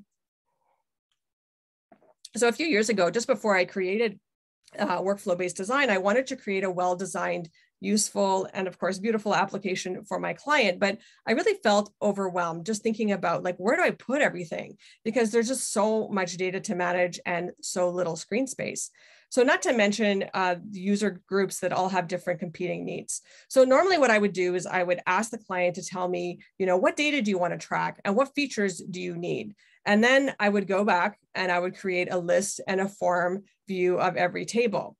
And then I would try to figure out how do I fit everything on the screen? And of course, there's always more stuff than there is space. So if you can relate to this, let me know in the comments if you've experienced this. I think we probably all have at some point at least. So this time, instead of focusing on the data being collected, I focused on the process that the user needed to follow to do their job. So what happened was this. Instead of providing generic tools for searching and sorting and data entry, I provided specific tools to help them focus on the information that they needed along each step of their process. And instead of building an interface that anyone and everyone in the company could use, I built it for just one user group doing one job function. And instead of allowing users to just enter any field and start typing, I made them edit in a card window where there could be better control, a centralized place for validation of the data, but also better support and explanation for data entry. We were talking earlier about what happens when people forget the rules. You can do that in a card window and provide more explanation for those kinds of instructions. So in the end, the client really loved it and workflow design was born. So I presented my ideas in a talk at the FileMaker conference in 2019. And the response since then has been really phenomenal. And I've been using and honing this process ever since. And then I started to teach it in a course that I created called the Workflow Design Workshop. So I discovered that there's one thing in designing a software solution that matters above everything else, and it has very little to do with cool colors or hot new features or extended capabilities of FileMaker. I don't know if you can guess what's so important that it can make or break your app, but it is usability. So this is the most important part of your app in the end, because if it is not usable, then naturally users are not going to want to use it. So this harms the users, but it also harms you and your business. Developers, I find, often will get hung up on the aesthetics, but if you focus on usability, then a lot of the time the aesthetics will fall into place. So I'm going to talk about usability in more detail a bit later in this presentation, but for now, I just want to emphasize that usability really is not about the looks. So here's a quote to illustrate the point. Usability is about people and how they understand and use things, not about technology. What I realized and what I want to help you realize is that, like Steve Krug says here, Usability is not about the technology, it's about the people and the processes. So if you come away with one idea today, let it be that design is about creating usable software. So if you want to create amazing UX, then try not to focus on the aesthetics. Focus on the user, really understand them, their processes and their goals, and the visual design is secondary to that. All right. So I achieved success by following a process that puts design before everything else. In other words, start with design. And this is something that you can do too. And today I'm going to walk through a real world case study of a redesign that I did for a client from their original screens through low fidelity mockups, high fidelity mockups, and then to the final product. So you can see how starting with design maximizes your efficiency and increases the quality of your work. So if you want to create amazing UX without tearing your hair out, what do? Well, you need a process and one that starts with design. So allow me to introduce the 5-step workflow design framework. So I don't want you to be scared of design. This framework is a repeatable process you can use for any design project, big or small. And it's the same process that I use for my projects. So you follow the 5 steps of the workflow design framework, and they are define, research, visualize, build, and test. So my workflow design workshop covers the first 3 steps because most people are pretty good with the build and test part. But these define, research, and visualize are the steps that are often missing for people who don't do the design first. Okay, so I'm going to talk briefly about each of these steps, and then I will show you the case study. So step 1 is define. So before you can build anything, you need to define it. And that sounds easy, but I think as Bob's presentation before kind of pointed out, it is somewhat a little bit difficult. So there's a process that I've developed, and even if you have your own process, you should find a process that works for you to make sure you're defining your project correctly. So clients come to us to solve their problems, but we need to make sure we're actually solving the right problems, and that can be harder than it seems. So the problem they think they have sometimes is not their real problem. It can be the symptom of some deeper underlying problem. Or what I find sometimes they'll do is come to you with a solution already, and the problem's sort of wrapped up in that solution already. So you don't know, is that really the right solution, or is it the right solution to the right problem? You'll only know that by actually defining the initial problem. So once you've defined the problem and you have an idea of what you're going to be building, you can start to think about what would the structure be. So this is really about how would the information be categorized? What will the visual hierarchy be? And you need to do some research in order to answer these questions. So you're speaking with users and finding out from them, what are they doing? What is their domain? All of those sorts of interviews and questions. So speaking of users, you also need to know, who are you building this for? Who are their users? What are their roles? What is their working environment like? What business processes are they responsible for? What are their pain points? And also, what workflows do they need? So at this point, you're going to want to start writing user stories, and I'll talk about them during the case study. So these steps, this builds up a reference for yourself of what needs to be built and why. So similar to the documentation that Bob was talking about before, you're going to start to have a real library of artifacts. And I think someone else mentioned you can share these with the client. This is a deliverable. They're paying for this, and you can give it to them and they can take it anywhere they want. So they feel more secure about investing in this work because they're going to have something really tangible at the end. So all of this is before you even open FileMaker. So this is just completely independent of the technology that you use. You're really asking questions and you're documenting, and the tech itself at this point doesn't matter. But what does matter is that you are analyzing everything from the point of the user. So these documents you're creating, you're going to refer to them when you start doing your visual design. And having these things documented does reduce the chance that you're going to either forget to include something or you're going to encounter a nasty surprise later on. So at step 3, visualize. You can finally start putting some ideas down on paper. And if you want to, you can use actual paper, an actual pen or marker, but you can also use your drawing software as well. So at this point, you're going to have a good understanding of what needs to be done, and you've worked out the steps that you needed to do it. So now you're going to be creating some tentative designs and just trying out different solutions to the problems that you identified earlier. They don't really have to be all that accurate. They just have to be representative of the stories that you identify to make sure that all of the user stories are represented somewhere. But in terms of visual, looking a lot like what it's going to be, you're just really trying to get something down and create a framework. So you actually don't need to reinvent the wheel. So a lot of software problems already have standardized solutions, and these are known as design patterns. So these can help you design faster because you don't need to waste time working out the proper steps. It's already done for you. And of course, you need to know about visual design principles because you want it to look nice. And if you can follow the visual design principles, it makes everything better. And also make sure you keep it simple if you're not really used to following visual design principles. And lastly, you need to take into consideration how people perceive and behave and how that affects usability. So, we talked about how important usability is. So that's also an important part of the visualizing process. So this visualize step is really about taking everything you know so far and synthesizing it into a cohesive whole. So when you define your problem and you do your research first, it becomes a lot easier to come up with a design that works. And some things are just going to slot into place. Maybe you've used design patterns and they already suggest an interface that comes with them. So you're not going to have to rack your brain wondering what to put on the screen, where do I start, what do I do? So once you have your design, you can start building it. And this is where you can finally start cracking open FileMaker and creating some layouts. So this is where I used to start. I used to start just right in FileMaker.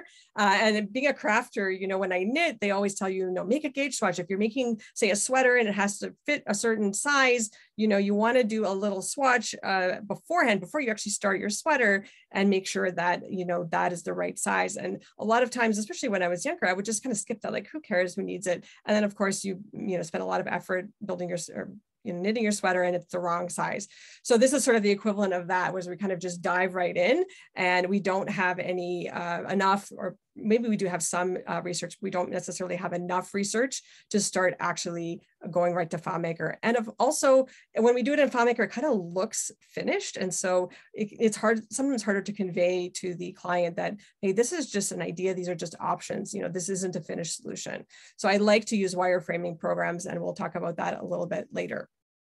So when you get to the building part, this should be, pretty easy because you're going to have a roadmap that you've created for yourself through these user stories, and you don't have to build everything at once, or you're going to start somewhere and then go from there.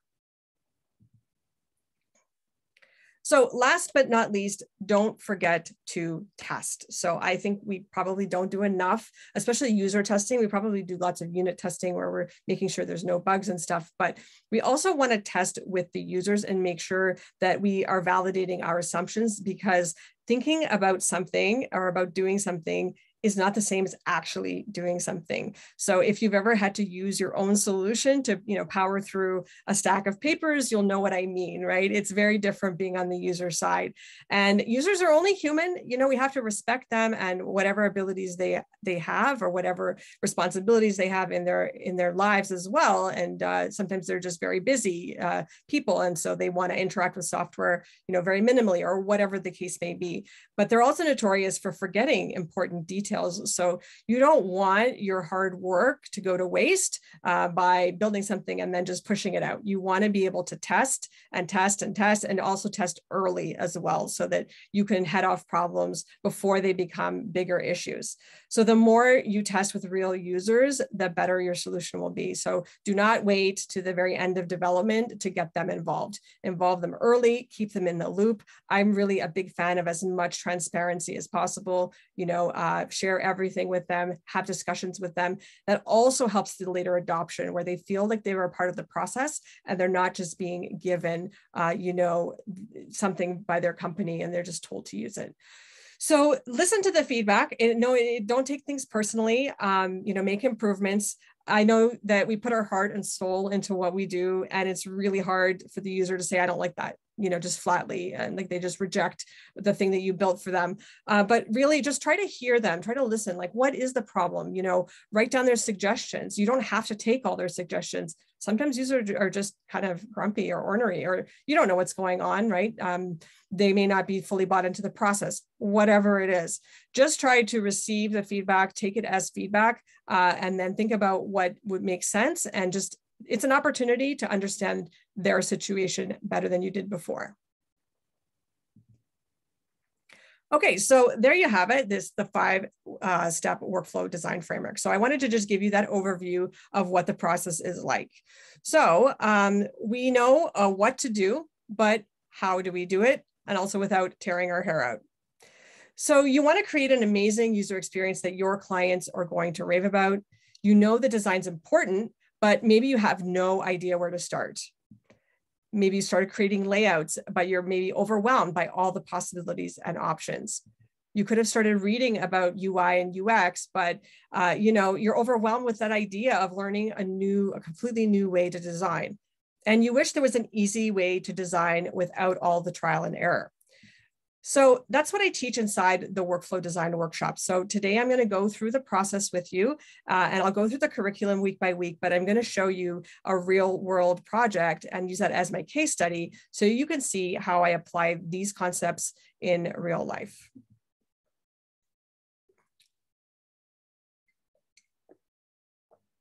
Okay, so I want to tell you about the solution I'm going to use during this case study. So here it is. This was an existing solution that the client wanted to overhaul. And the business is a magazine publisher, and they publish paper and, you know, print magazines, but also online content as well. And like most magazines, their main source of revenue is from advertising. And it doesn't look too bad visually. It's not the worst solution I've ever seen, but it leaves a lot to be desired from a usability and workflow perspective. And that was from them. That was their feedback to me. That was the reason they wanted to redesign. It was a lot of clicking and different screens, and it was hard to create the things that they wanted. So that's the setup.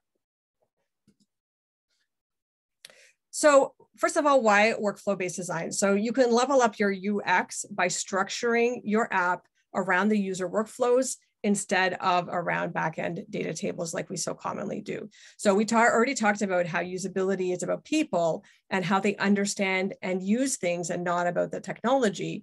So that's why workflow-based design encourages you to first define what the purpose of the project is, who the users are, why they want you to build this solution. So I think this is very similar to what Bob said in his previous example or his previous presentation. So when you're finished with this process, you'll have determined the scope of your project before you've actually spent time actually building something that may or may not fit the user's goals.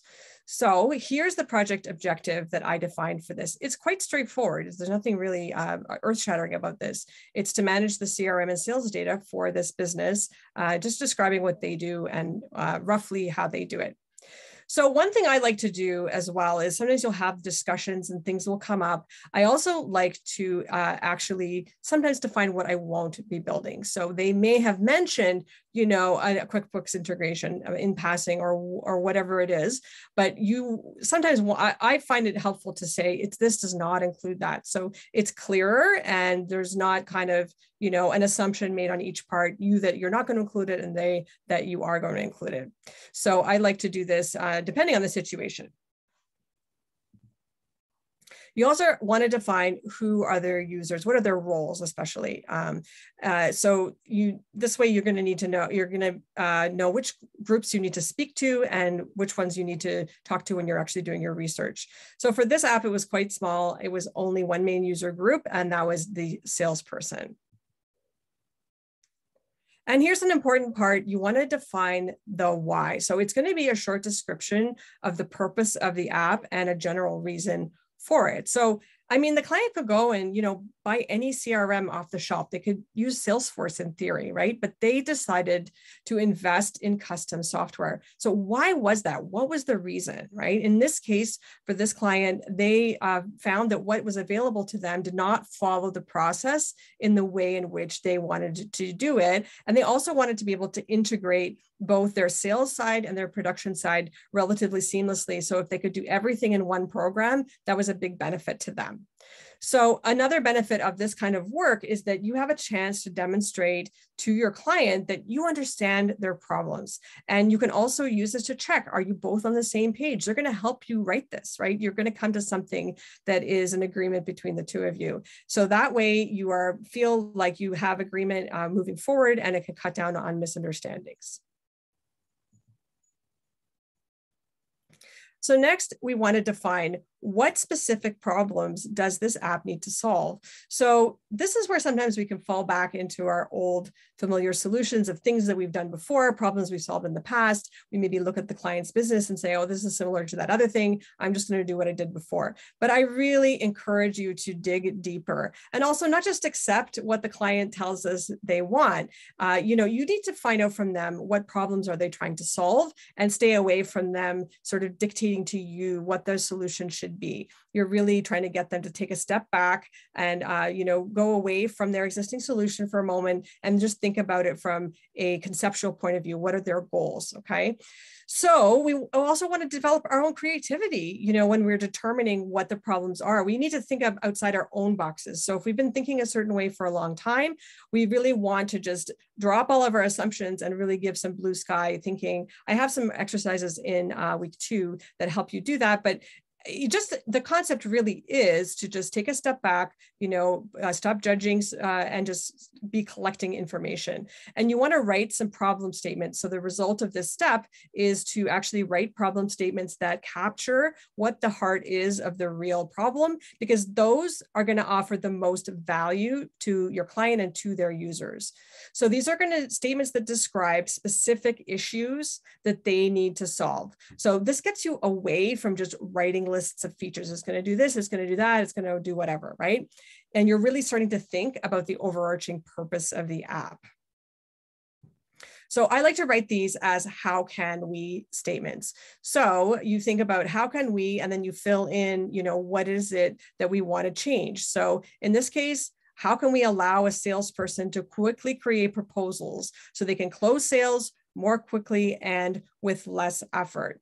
And another one is how can we allow a salesperson to more easily stay on top of their to-dos? So ensuring that they follow up with their prospects regularly. So these are 2 pain points, 2 things that this client is struggling with today in their existing system.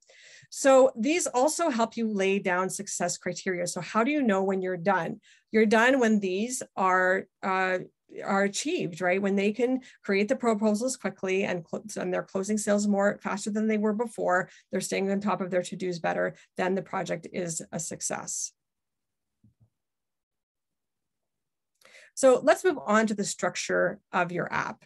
So when I talk about structure, I'm not talking about the schema or the ERD or the data architecture, tables and fields. No, I'm talking about the information architecture, because users care about information, not about data. So there are any number of ways that you could organize your app, and these are independent of the data structure. And this is called the information architecture, and it's called IA for short, and it's integral to a good user experience. In order to create a good information architecture, you need to do research about the people and processes so you can come up with a clear framework for how the app is going to be organized, and including developing a hierarchy. So if IA is new to you, restaurant menus, for example, are a form of information architecture. So the offerings are grouped into categories and they make sense to the customers. So in the context that they're sitting down in a restaurant and wanting to order food. So the build your own sandwich menu is similar to a flow chart, and it walks the customer through their choices. So other examples of information architecture are tables of contents at the beginning of books or an index at the back of books. So the goal of IA is to design a structure that helps the users navigate through the information that's contained within the system. So one of your tasks as a designer is to determine what should that information architecture be. So if you want to create amazing UX, it's not enough to just create a navigation bar and it just takes the user to every major table in the solution. So this is what I mean when I talk about moving away from list and form view. So doing just a bunch of tables is kind of more or less lazy way to present the data. So that might be the correct way, but there might be a more meaningful way. We want to interpret that data for the user, make it easier for them to evaluate it, make connections, and take decisions. So your job is to structure the information in a way that helps the user do this. So there's often a bunch of different ways that you could build the information architecture. So this is the initial information architecture, the original screen, so the initial information architecture that I started with. So at the top level, you can see there's, again, the global navigation, contacts, notes, to-dos, quotes, publications, and reports, which is not a table probably, but, and also the menu. But other than that, I believe there are records underneath each of those that correspond to the tabs. So we can visualize the existing structure, something like this. I did a diagram just for context to show you what is here and from an informational perspective. So we could visualize it like this. So to-dos, proposals, and then the reports. So the to-dos and proposals were things that were identified in the how can we statements. They were things that they wanted to see more of. They were a high priority. So I put those at the top. And then company, contact, and notes, they're still tables within the system. They're going to have their same relationships from a data perspective that they did before, but they are less important to the proposals, according to my understanding of this at the beginning, because it did change from this, but this is where I started. Another one you could do, I think this was another one. Oh no, sorry, this was how it eventually ended up. This was the final one. So I ended up creating a category named activities. And what I did was group the to-dos, the notes, and the email underneath activities.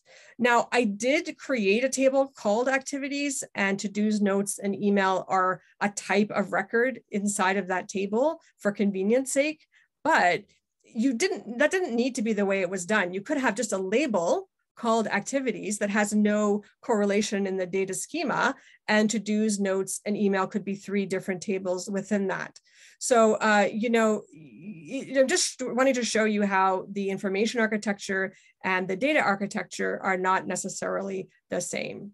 So for campaigns, I ended up adding this campaigns and proposals because it turned out that proposals needed to be held together, by something, and we called that a campaign. So maybe it was like a different number of quantities, or different brands, different magazines. They needed proposals to be all tied under the same umbrella. Maybe it was a time of year, an event or something, and it was different proposals that were covering different types of things for the same client. So that was where campaigns came from, and that wasn't on the original interface. So the next thing you want to do is really learn all you can about the user, because you cannot create an amazing user experience without connecting authentically with your users. So you need to thoroughly understand who they are, what they hope to achieve, and you need to do this to design the best workflow for them. So it's really about writing user stories, and this is also the part where you create the workflows in workflow-based design. So you conduct interviews to get to know the users better, and the goal of these is to create a comprehensive list of user stories. And if you don't know what they are, they're just simply descriptions of the feature, but from the point of the view of the user, and they include the reason for that feature. So you just write them like this, as a, and then you fill in their role. In this case, it's salesperson. I want, and then you fill in what their goal is. In this case, they want to be able to create a contact record. And that's the reason why. Now, this particular reason is not super earth-shattering, but there are times when that reason will actually change the way in which you end up implementing that feature, because it changes your understanding of what it is. And that's why I don't really like to do lists of features, because it kind of lacks that understanding of what the underlying goal is for that feature. So I create these in Trello. I create a big long list. I go through them with the customer. That's what I also use to estimate.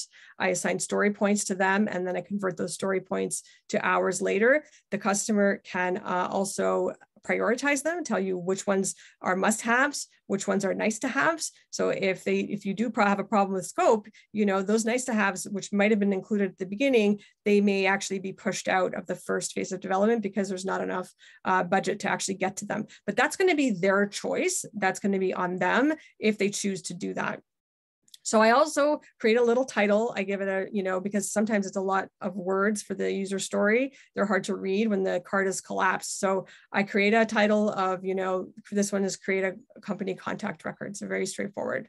And I also do acceptance criteria. So this is all of that information that you want to capture about, you know, let's say if there was mandatory fields or business rules that needed to be followed, they would go in here. This particular one is just very straightforward. It's very minimal. Often I will write a little bit more than this, but just something to capture, you know, what is going to be part of this user story, so that when you're estimating it, you know really how it's going to be working.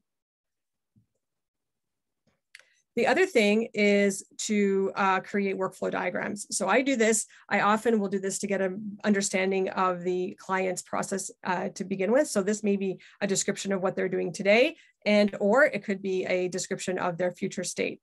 So these workflow diagrams would correspond to their stories, and you don't necessarily need to do one for everyone, but the more complex ones you do want to flesh out, because that's where the nasty surprises are hiding, and you want to have a really good idea of how that feature is going to work. What are the steps involved? This also gives something concrete for you and the client to look at and agree on. So that aids in that transparency piece and aids in heading off problems. It also becomes a lot easier to estimate your work effort once you've done all of this pre-work. So this actually can be really valuable to the client, because as an organization, they may have never consciously thought through the process before ever, right? So having it documented is quite valuable apart from all of its other uses. So John Mathewson from Keologic took this training with his entire team. They were awesome students, by the way. He said, the solid focus on user stories and acceptance criteria deepened my appreciation of the benefits from careful design planning. While we'd always paid attention to this area, Alexis raised our understanding and skills to a new level. This will lead to better results for clients from the outset. So again, they were a really great team, very dedicated, and it was really a lot of fun to teach them. So now you can start on step 3, visualizing how your project is going to look. So you've done quite a bit of research at this point, so you probably have some idea of how it might go together, but you could also create wireframes. So a wireframe is basically a sketch of your initial ideas, and it's just using lines, shapes, and text. Now, if it's just for you, you could even do this on a piece of paper. I mean, you could scan it and share it with the client if you wanted to. It's up to you what context you use this, but it is really helpful to get your ideas out. And one benefit of doing it on in a program, let's say like Balsamiq Mockups, is that if you want to change things, you can move the components around really easily rather than scratching out and redrawing. But it depends on the context. You know, if you're sitting in front of the client, sometimes the easiest thing to do is to just start drawing in a piece of paper, and that's fine. I could keep a sketch pad, you know, just for that.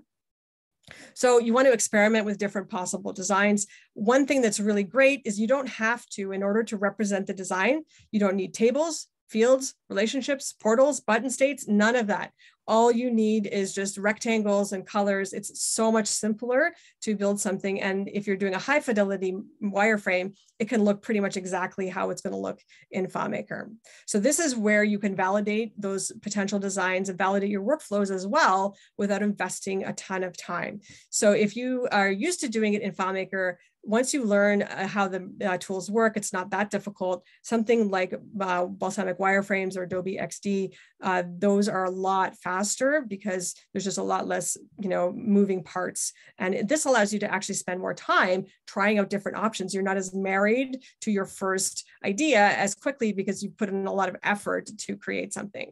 So there are two kinds of wireframes. So there's low fidelity and high fidelity.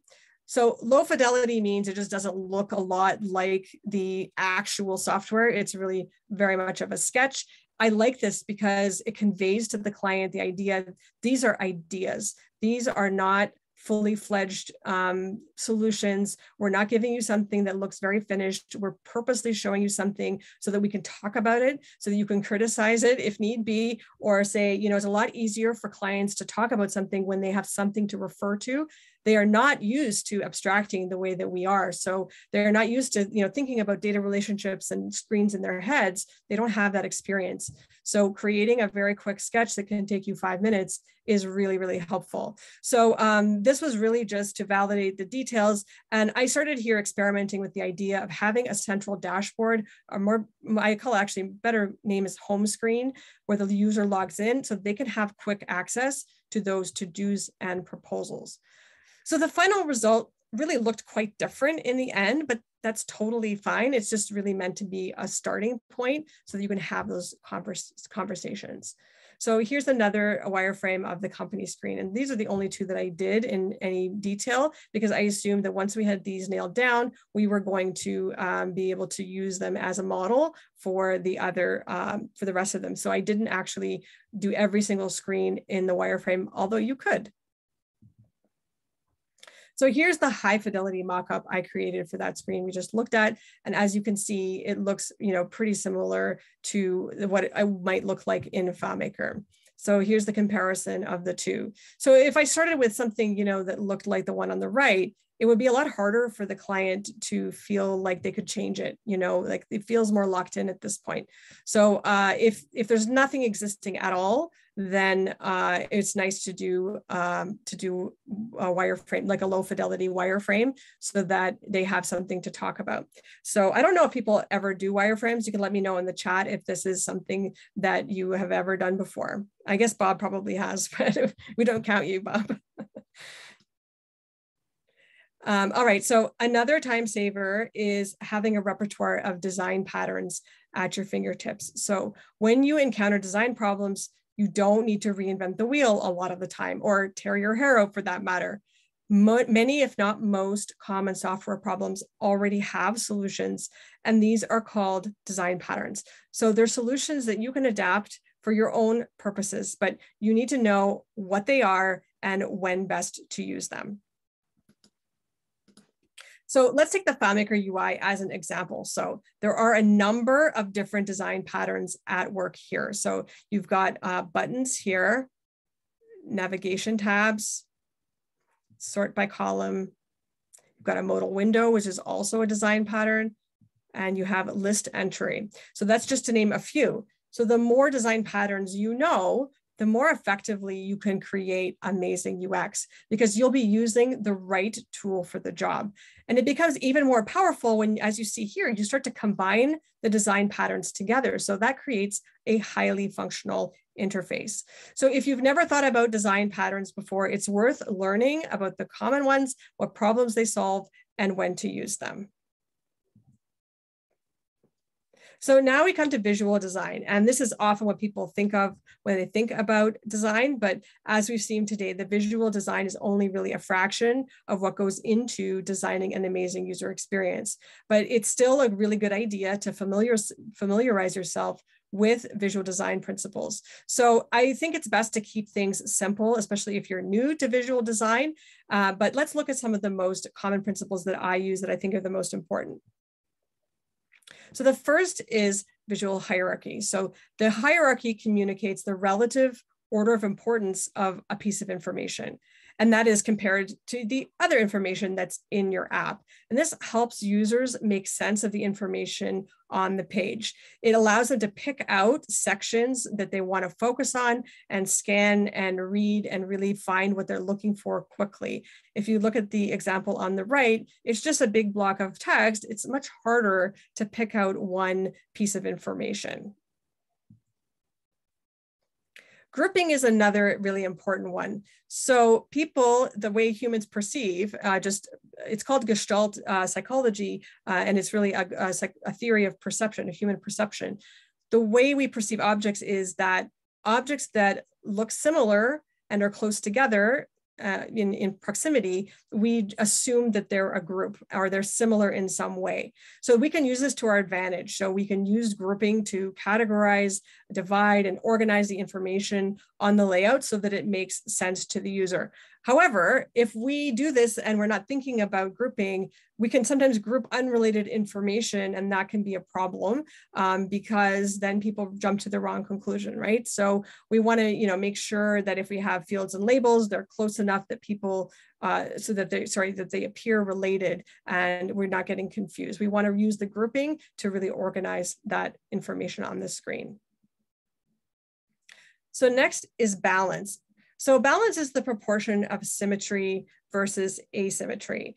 So in general, symmetrical placements of objects is more pleasing, but humans are complicated. And if we have excessive symmetry, it can actually be boring. A lot of the time, we're not going to be able to achieve perfect symmetry anyway, because say the length of the data that's going to be in every record will be slightly different. So we want to really achieve a sense of balance. It doesn't have to be perfectly symmetrical, but it feels balanced. So there's not, objects crowded on one side with lots and lots of space on the other.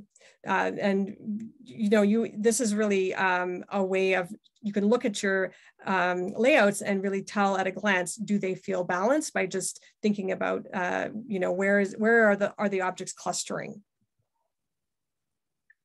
So unity is the sense that a design forms a cohesive whole. So there are different components that go into an interface, and there, text, there's buttons, there's all kinds of different objects, but unity is the sense that they all go together, that they, that they belong together. If you see the example on the right, it just looks like a bunch of clip art taken from different places and not really, there's no sort of unifying idea. The colors are not unified, really nothing is. So unity is sort of an emergent property. When you use all the design principles together effectively, you often will end up with something that looks unified.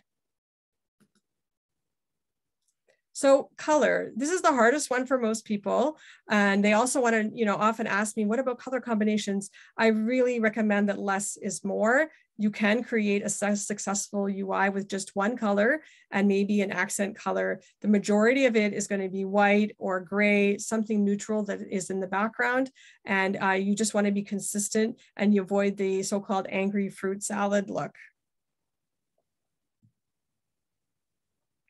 Contrast is the amount of difference between different kinds of elements. So it can be color, but it can also be size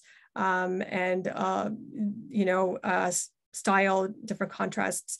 But if we have too much contrast, it can be jarring. So if you think about maybe like a traffic warning sign, which is like black on yellow, like the highest contrast that you could have, if you had that on your screen staring you in the face all day, that would be really hard on your eyes, right? So we don't want to have too much contrast. But often what I see is a lack of contrast. So you'll have gray on gray, and this is really difficult to read. And it also is kind of dull looking. So we want to avoid too little or too much contrast. Next is white space. So white space really refers to all the space that we would call the background. So things that surround the objects, that what the objects seem to be sitting on the screen. And we want to have enough of this so that objects can stand out and they improve the legibility and the understanding of the layout. So when everything is sort of crowded together, there's not a lot of white space, it's a lot harder to read and make sense of. So there's this theme, right, of being able to lead the user through, help them make sense of what they're after, and being able to help them find what they're looking for quickly. So white space helps us do that.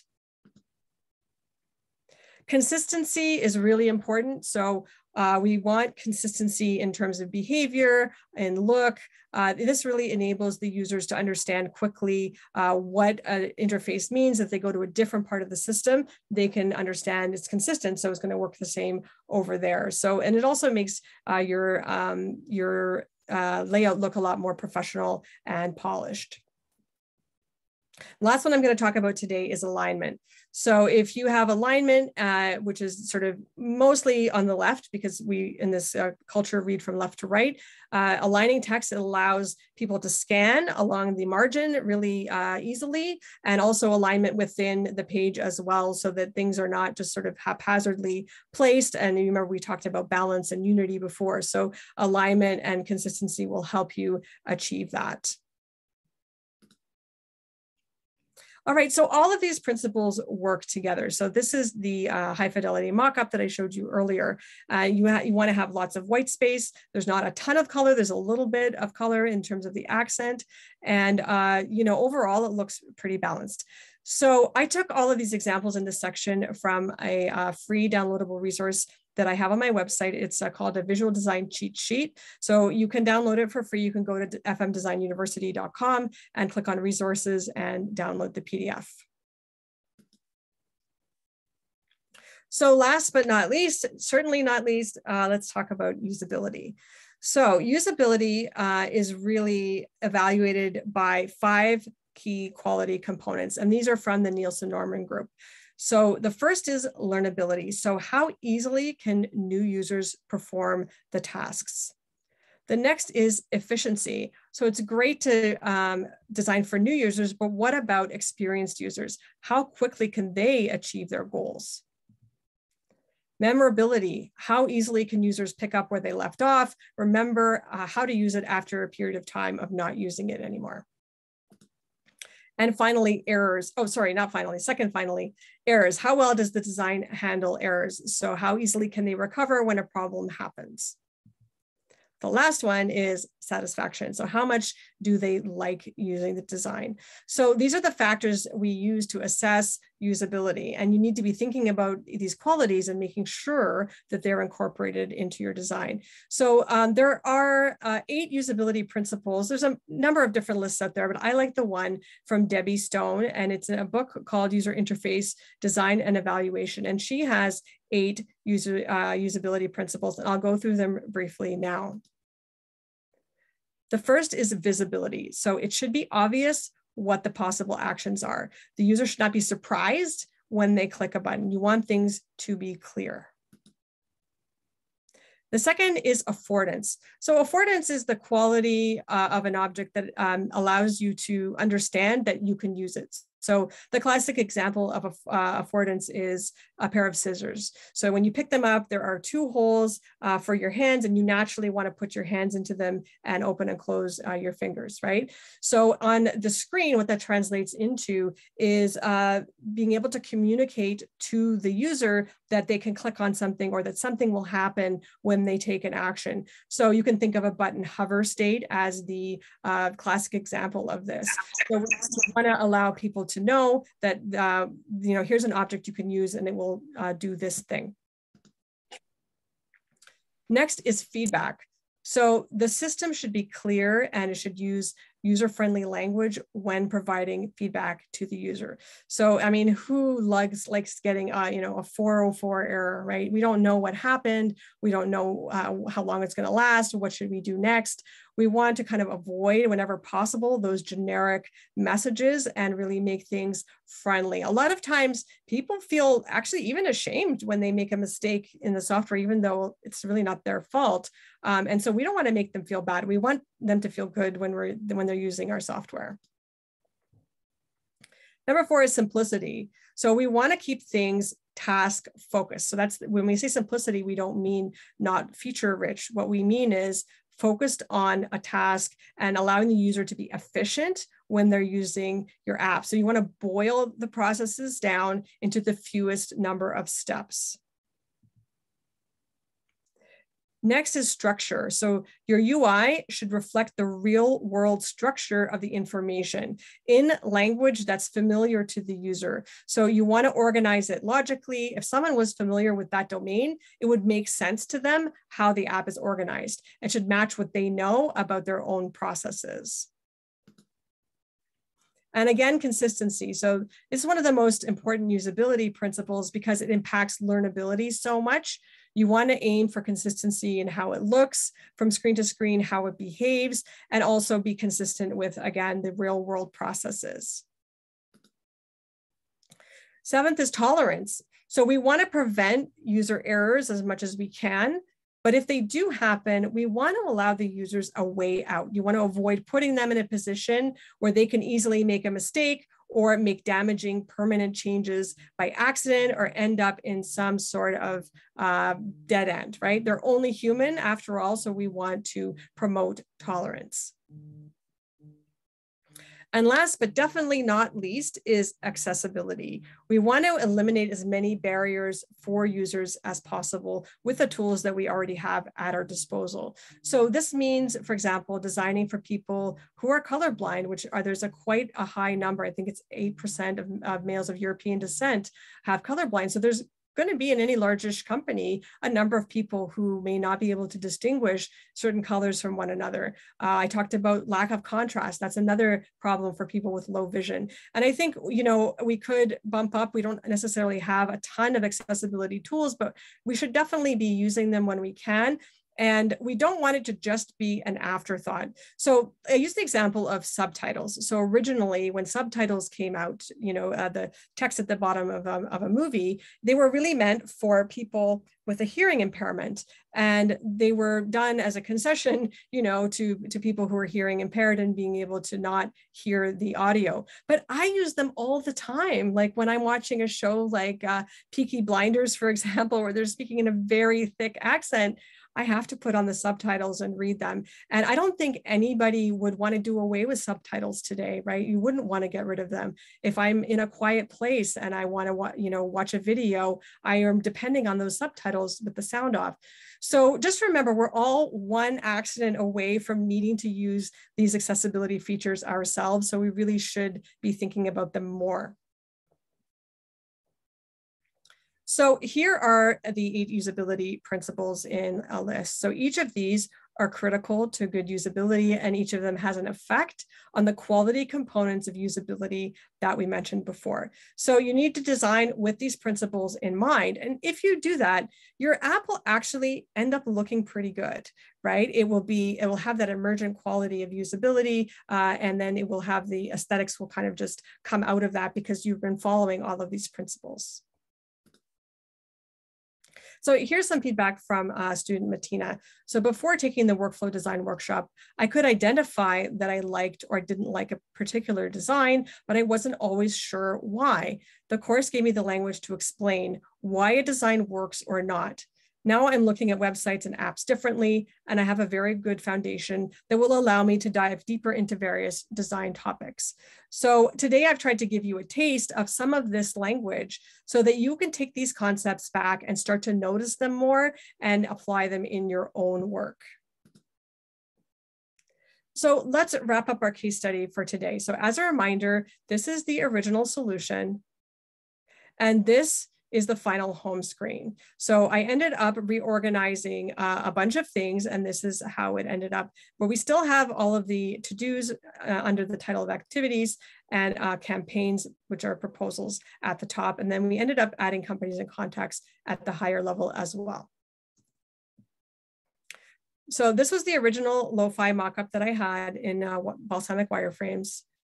And then this was the hi-fi mockup that I did, and it sort of changed a lot between version 1 and version 2. And this is the final version that I actually built again. So let's just take a look at these 3 sort of side by side. So you can see that the idea of having a central home screen remained the same, but the information architecture changed a few times. And this wasn't because I felt like changing it. It was based on conversations that I had with the client and what was important to them. So if you imagine that I had just started by building the first solution in that first mockup, you know, I would have missed out on all of that evolution and discovery that I made between the first and the last versions. So here's the final company's view. And this is the lo-fi mockup for the companies, the hi-fi, and then the final one again. So this is what they looked like. So you can see things shifted a lot from first version to final version. Okay, so just before I wrap up, I want to show you another real world redesign project I did. So this is a recreation of their original interface. And the solution had been in use for a while and had kind of lost its way. I don't know if it ever had that much of a way, but it definitely sort of went sideways over time. And it was quite hard to use. And it makes sense because it's not following a lot of the concepts that I was talking about today. And here's the redesigned interface. So it might be hard to believe because it was hard for me to believe, but everything that was on that old interface is here on the new one. And I had to check a bunch of times to make sure that everything was represented, but we ended up doing a very detailed inventory of each feature on that old interface. And I made sure that it was transferred to the new interface. We had meetings with the clients. I created user stories, some workflow diagrams, and then high fidelity mockups. So essentially that new one is just reorganized and presented and prioritized differently than before. And of course, I followed the visual design and usability principles that we talked about. So this is the power of workflow-based design. So I want to leave you with this famous quote from Steve Jobs. Design is not just what it looks like and feels like. Design is how it works. So what this really means is that how it looks is a byproduct of how it works and not the other way around. And that's why I'm so big on the workflow design framework.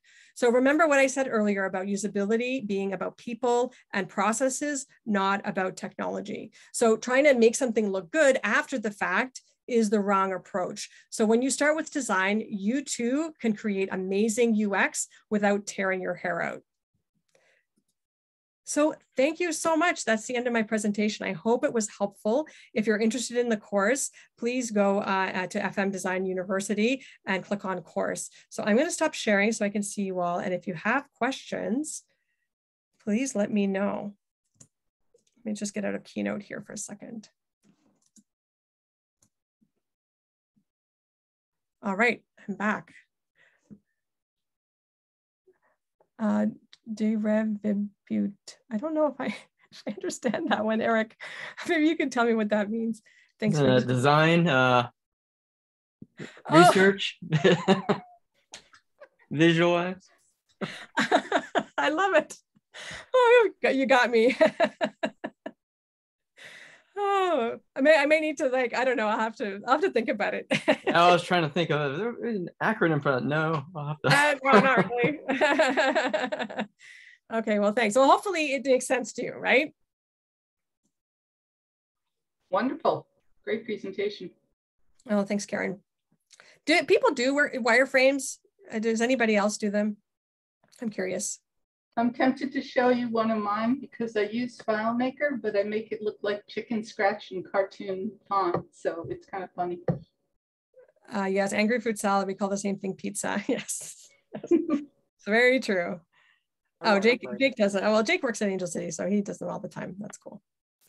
Yeah, I've used Balsamic quite a bit. Definitely helpful.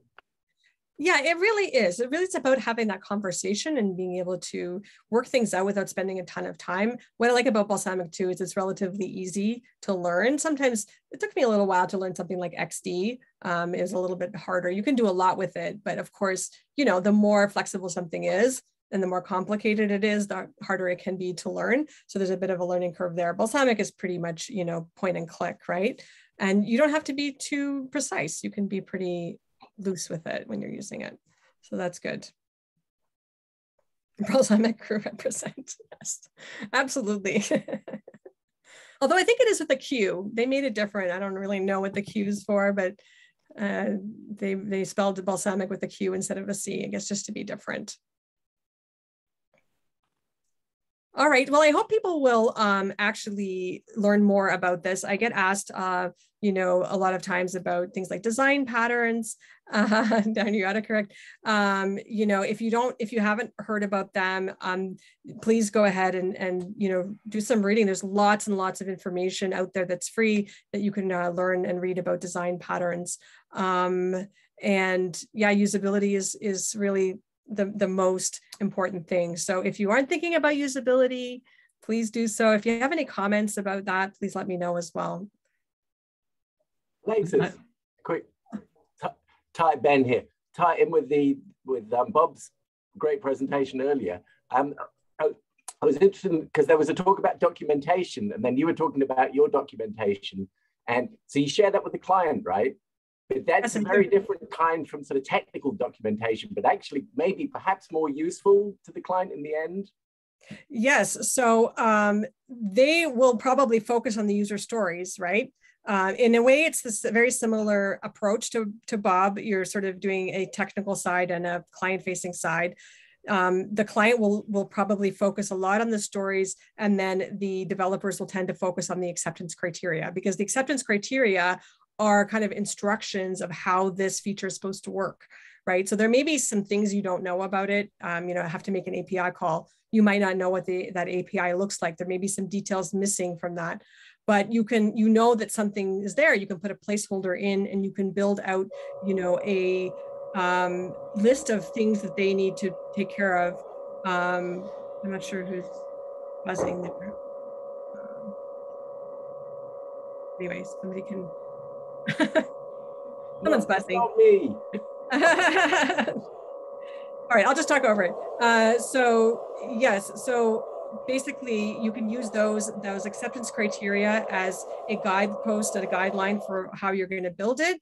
And then you can fill in the details once you're into the project. At the beginning, of course, you're just going to have to estimate, but you can flesh those out more and more as you get more details. So that's how I do it. And I share all that, and I actually do it with them. So it's an activity that we do together. And I might, you know, take away and build more notes or something if there's, you know, too much that I can't transcribe in that one session. But I do this with them, and then I never print it and give it to them. I usually give them access to the Trello board. That way they're also part of the prioritization activity as well. So they're prioritizing things with you, or they're telling you what their highest priority is, and they're in charge of what that scope is, right? So if they don't like your number, you know, they can adjust the scope if that's what they want to do. Eric, I think you had your hand up. Yeah. Oh, get it. Just a sec. Someone's dialing. Go away. Okay. Yeah, a question, because we have this, one of these, our layouts kind of looks like yours, but even worse. There's lots of portals and information data all over the place, and it's kind of grown over like 15 years worth of development, where you know, it started out maybe simpler, but then they wanted to see more data side by side, and it just kept growing and growing. And every time I ask, hey, could we get rid of this, or could we reorganize this? Pretty much the way you describe, you know, let's do this by task or by, you know, by use case. And because you couldn't possibly be looking at all this data at the same time. You're maybe comparing one thing to another thing, but you can't, nobody sits there and compares, you know, 50 pieces of data together all at once. And every time they can never agree to do something like that, even on just for a specific task. And if I've ever tried to change that or take that layout away, I get a lot of protesting. We created another one that was, you know, included almost as much information, but kind of modularized it a little bit, you know, tab controls and things like that. And the only people we could get using were the evaluators. This is a university. And so the evaluators, because an evaluator designed it actually, and so they got their evaluators to use it, and so that kind of worked. But we couldn't get anybody else to agree to do something similar. Do you have any strategies for like gradually moving people over, or just do you have to just jerk the chain and pull them all over to something else? It depends where they're at, you know, how mature they are as an organization. To some extent, it depends on the politics of it. For example, you know, are the users just being told that they have to change and, you know, buy somebody up higher up? And sometimes they're a bit more resistant. A lot of it is change management, right? So, you know, being able to bring people along to support the change and to be able to adopt it actually once it's in production, because it's one thing for them to tell you, I need to do this and that, and then you go in and then there's nothing but complaints. So you have to bring the right people in from the beginning. I find a lot of times they need to talk to each other, right? So part of what happens is, especially if you've been a developer that's been talking directly with the users for a long time, and they're used to calling you up and saying, hey, Eric, it's Eric, right? Yeah. Hey, Eric, can you add me a button on this screen? And, you know, you got to print this report. Can you do that for me? And you're like, yeah, sure, I'll do it tomorrow. Yep. So that's great. On the one hand, you're being responsive, you know, you're giving them really, really fast and good service. On the other hand, they are now in charge of designing the interface, right? You've kind of in some ways handed over the ability for them to just kind of say, I want this, I want that. So they're now solutionizing on your behalf. So I don't let my clients do that. I don't know how you're going to handle it, but what I really try to do is get them to focus on telling me what they want to achieve. So what do you want to achieve?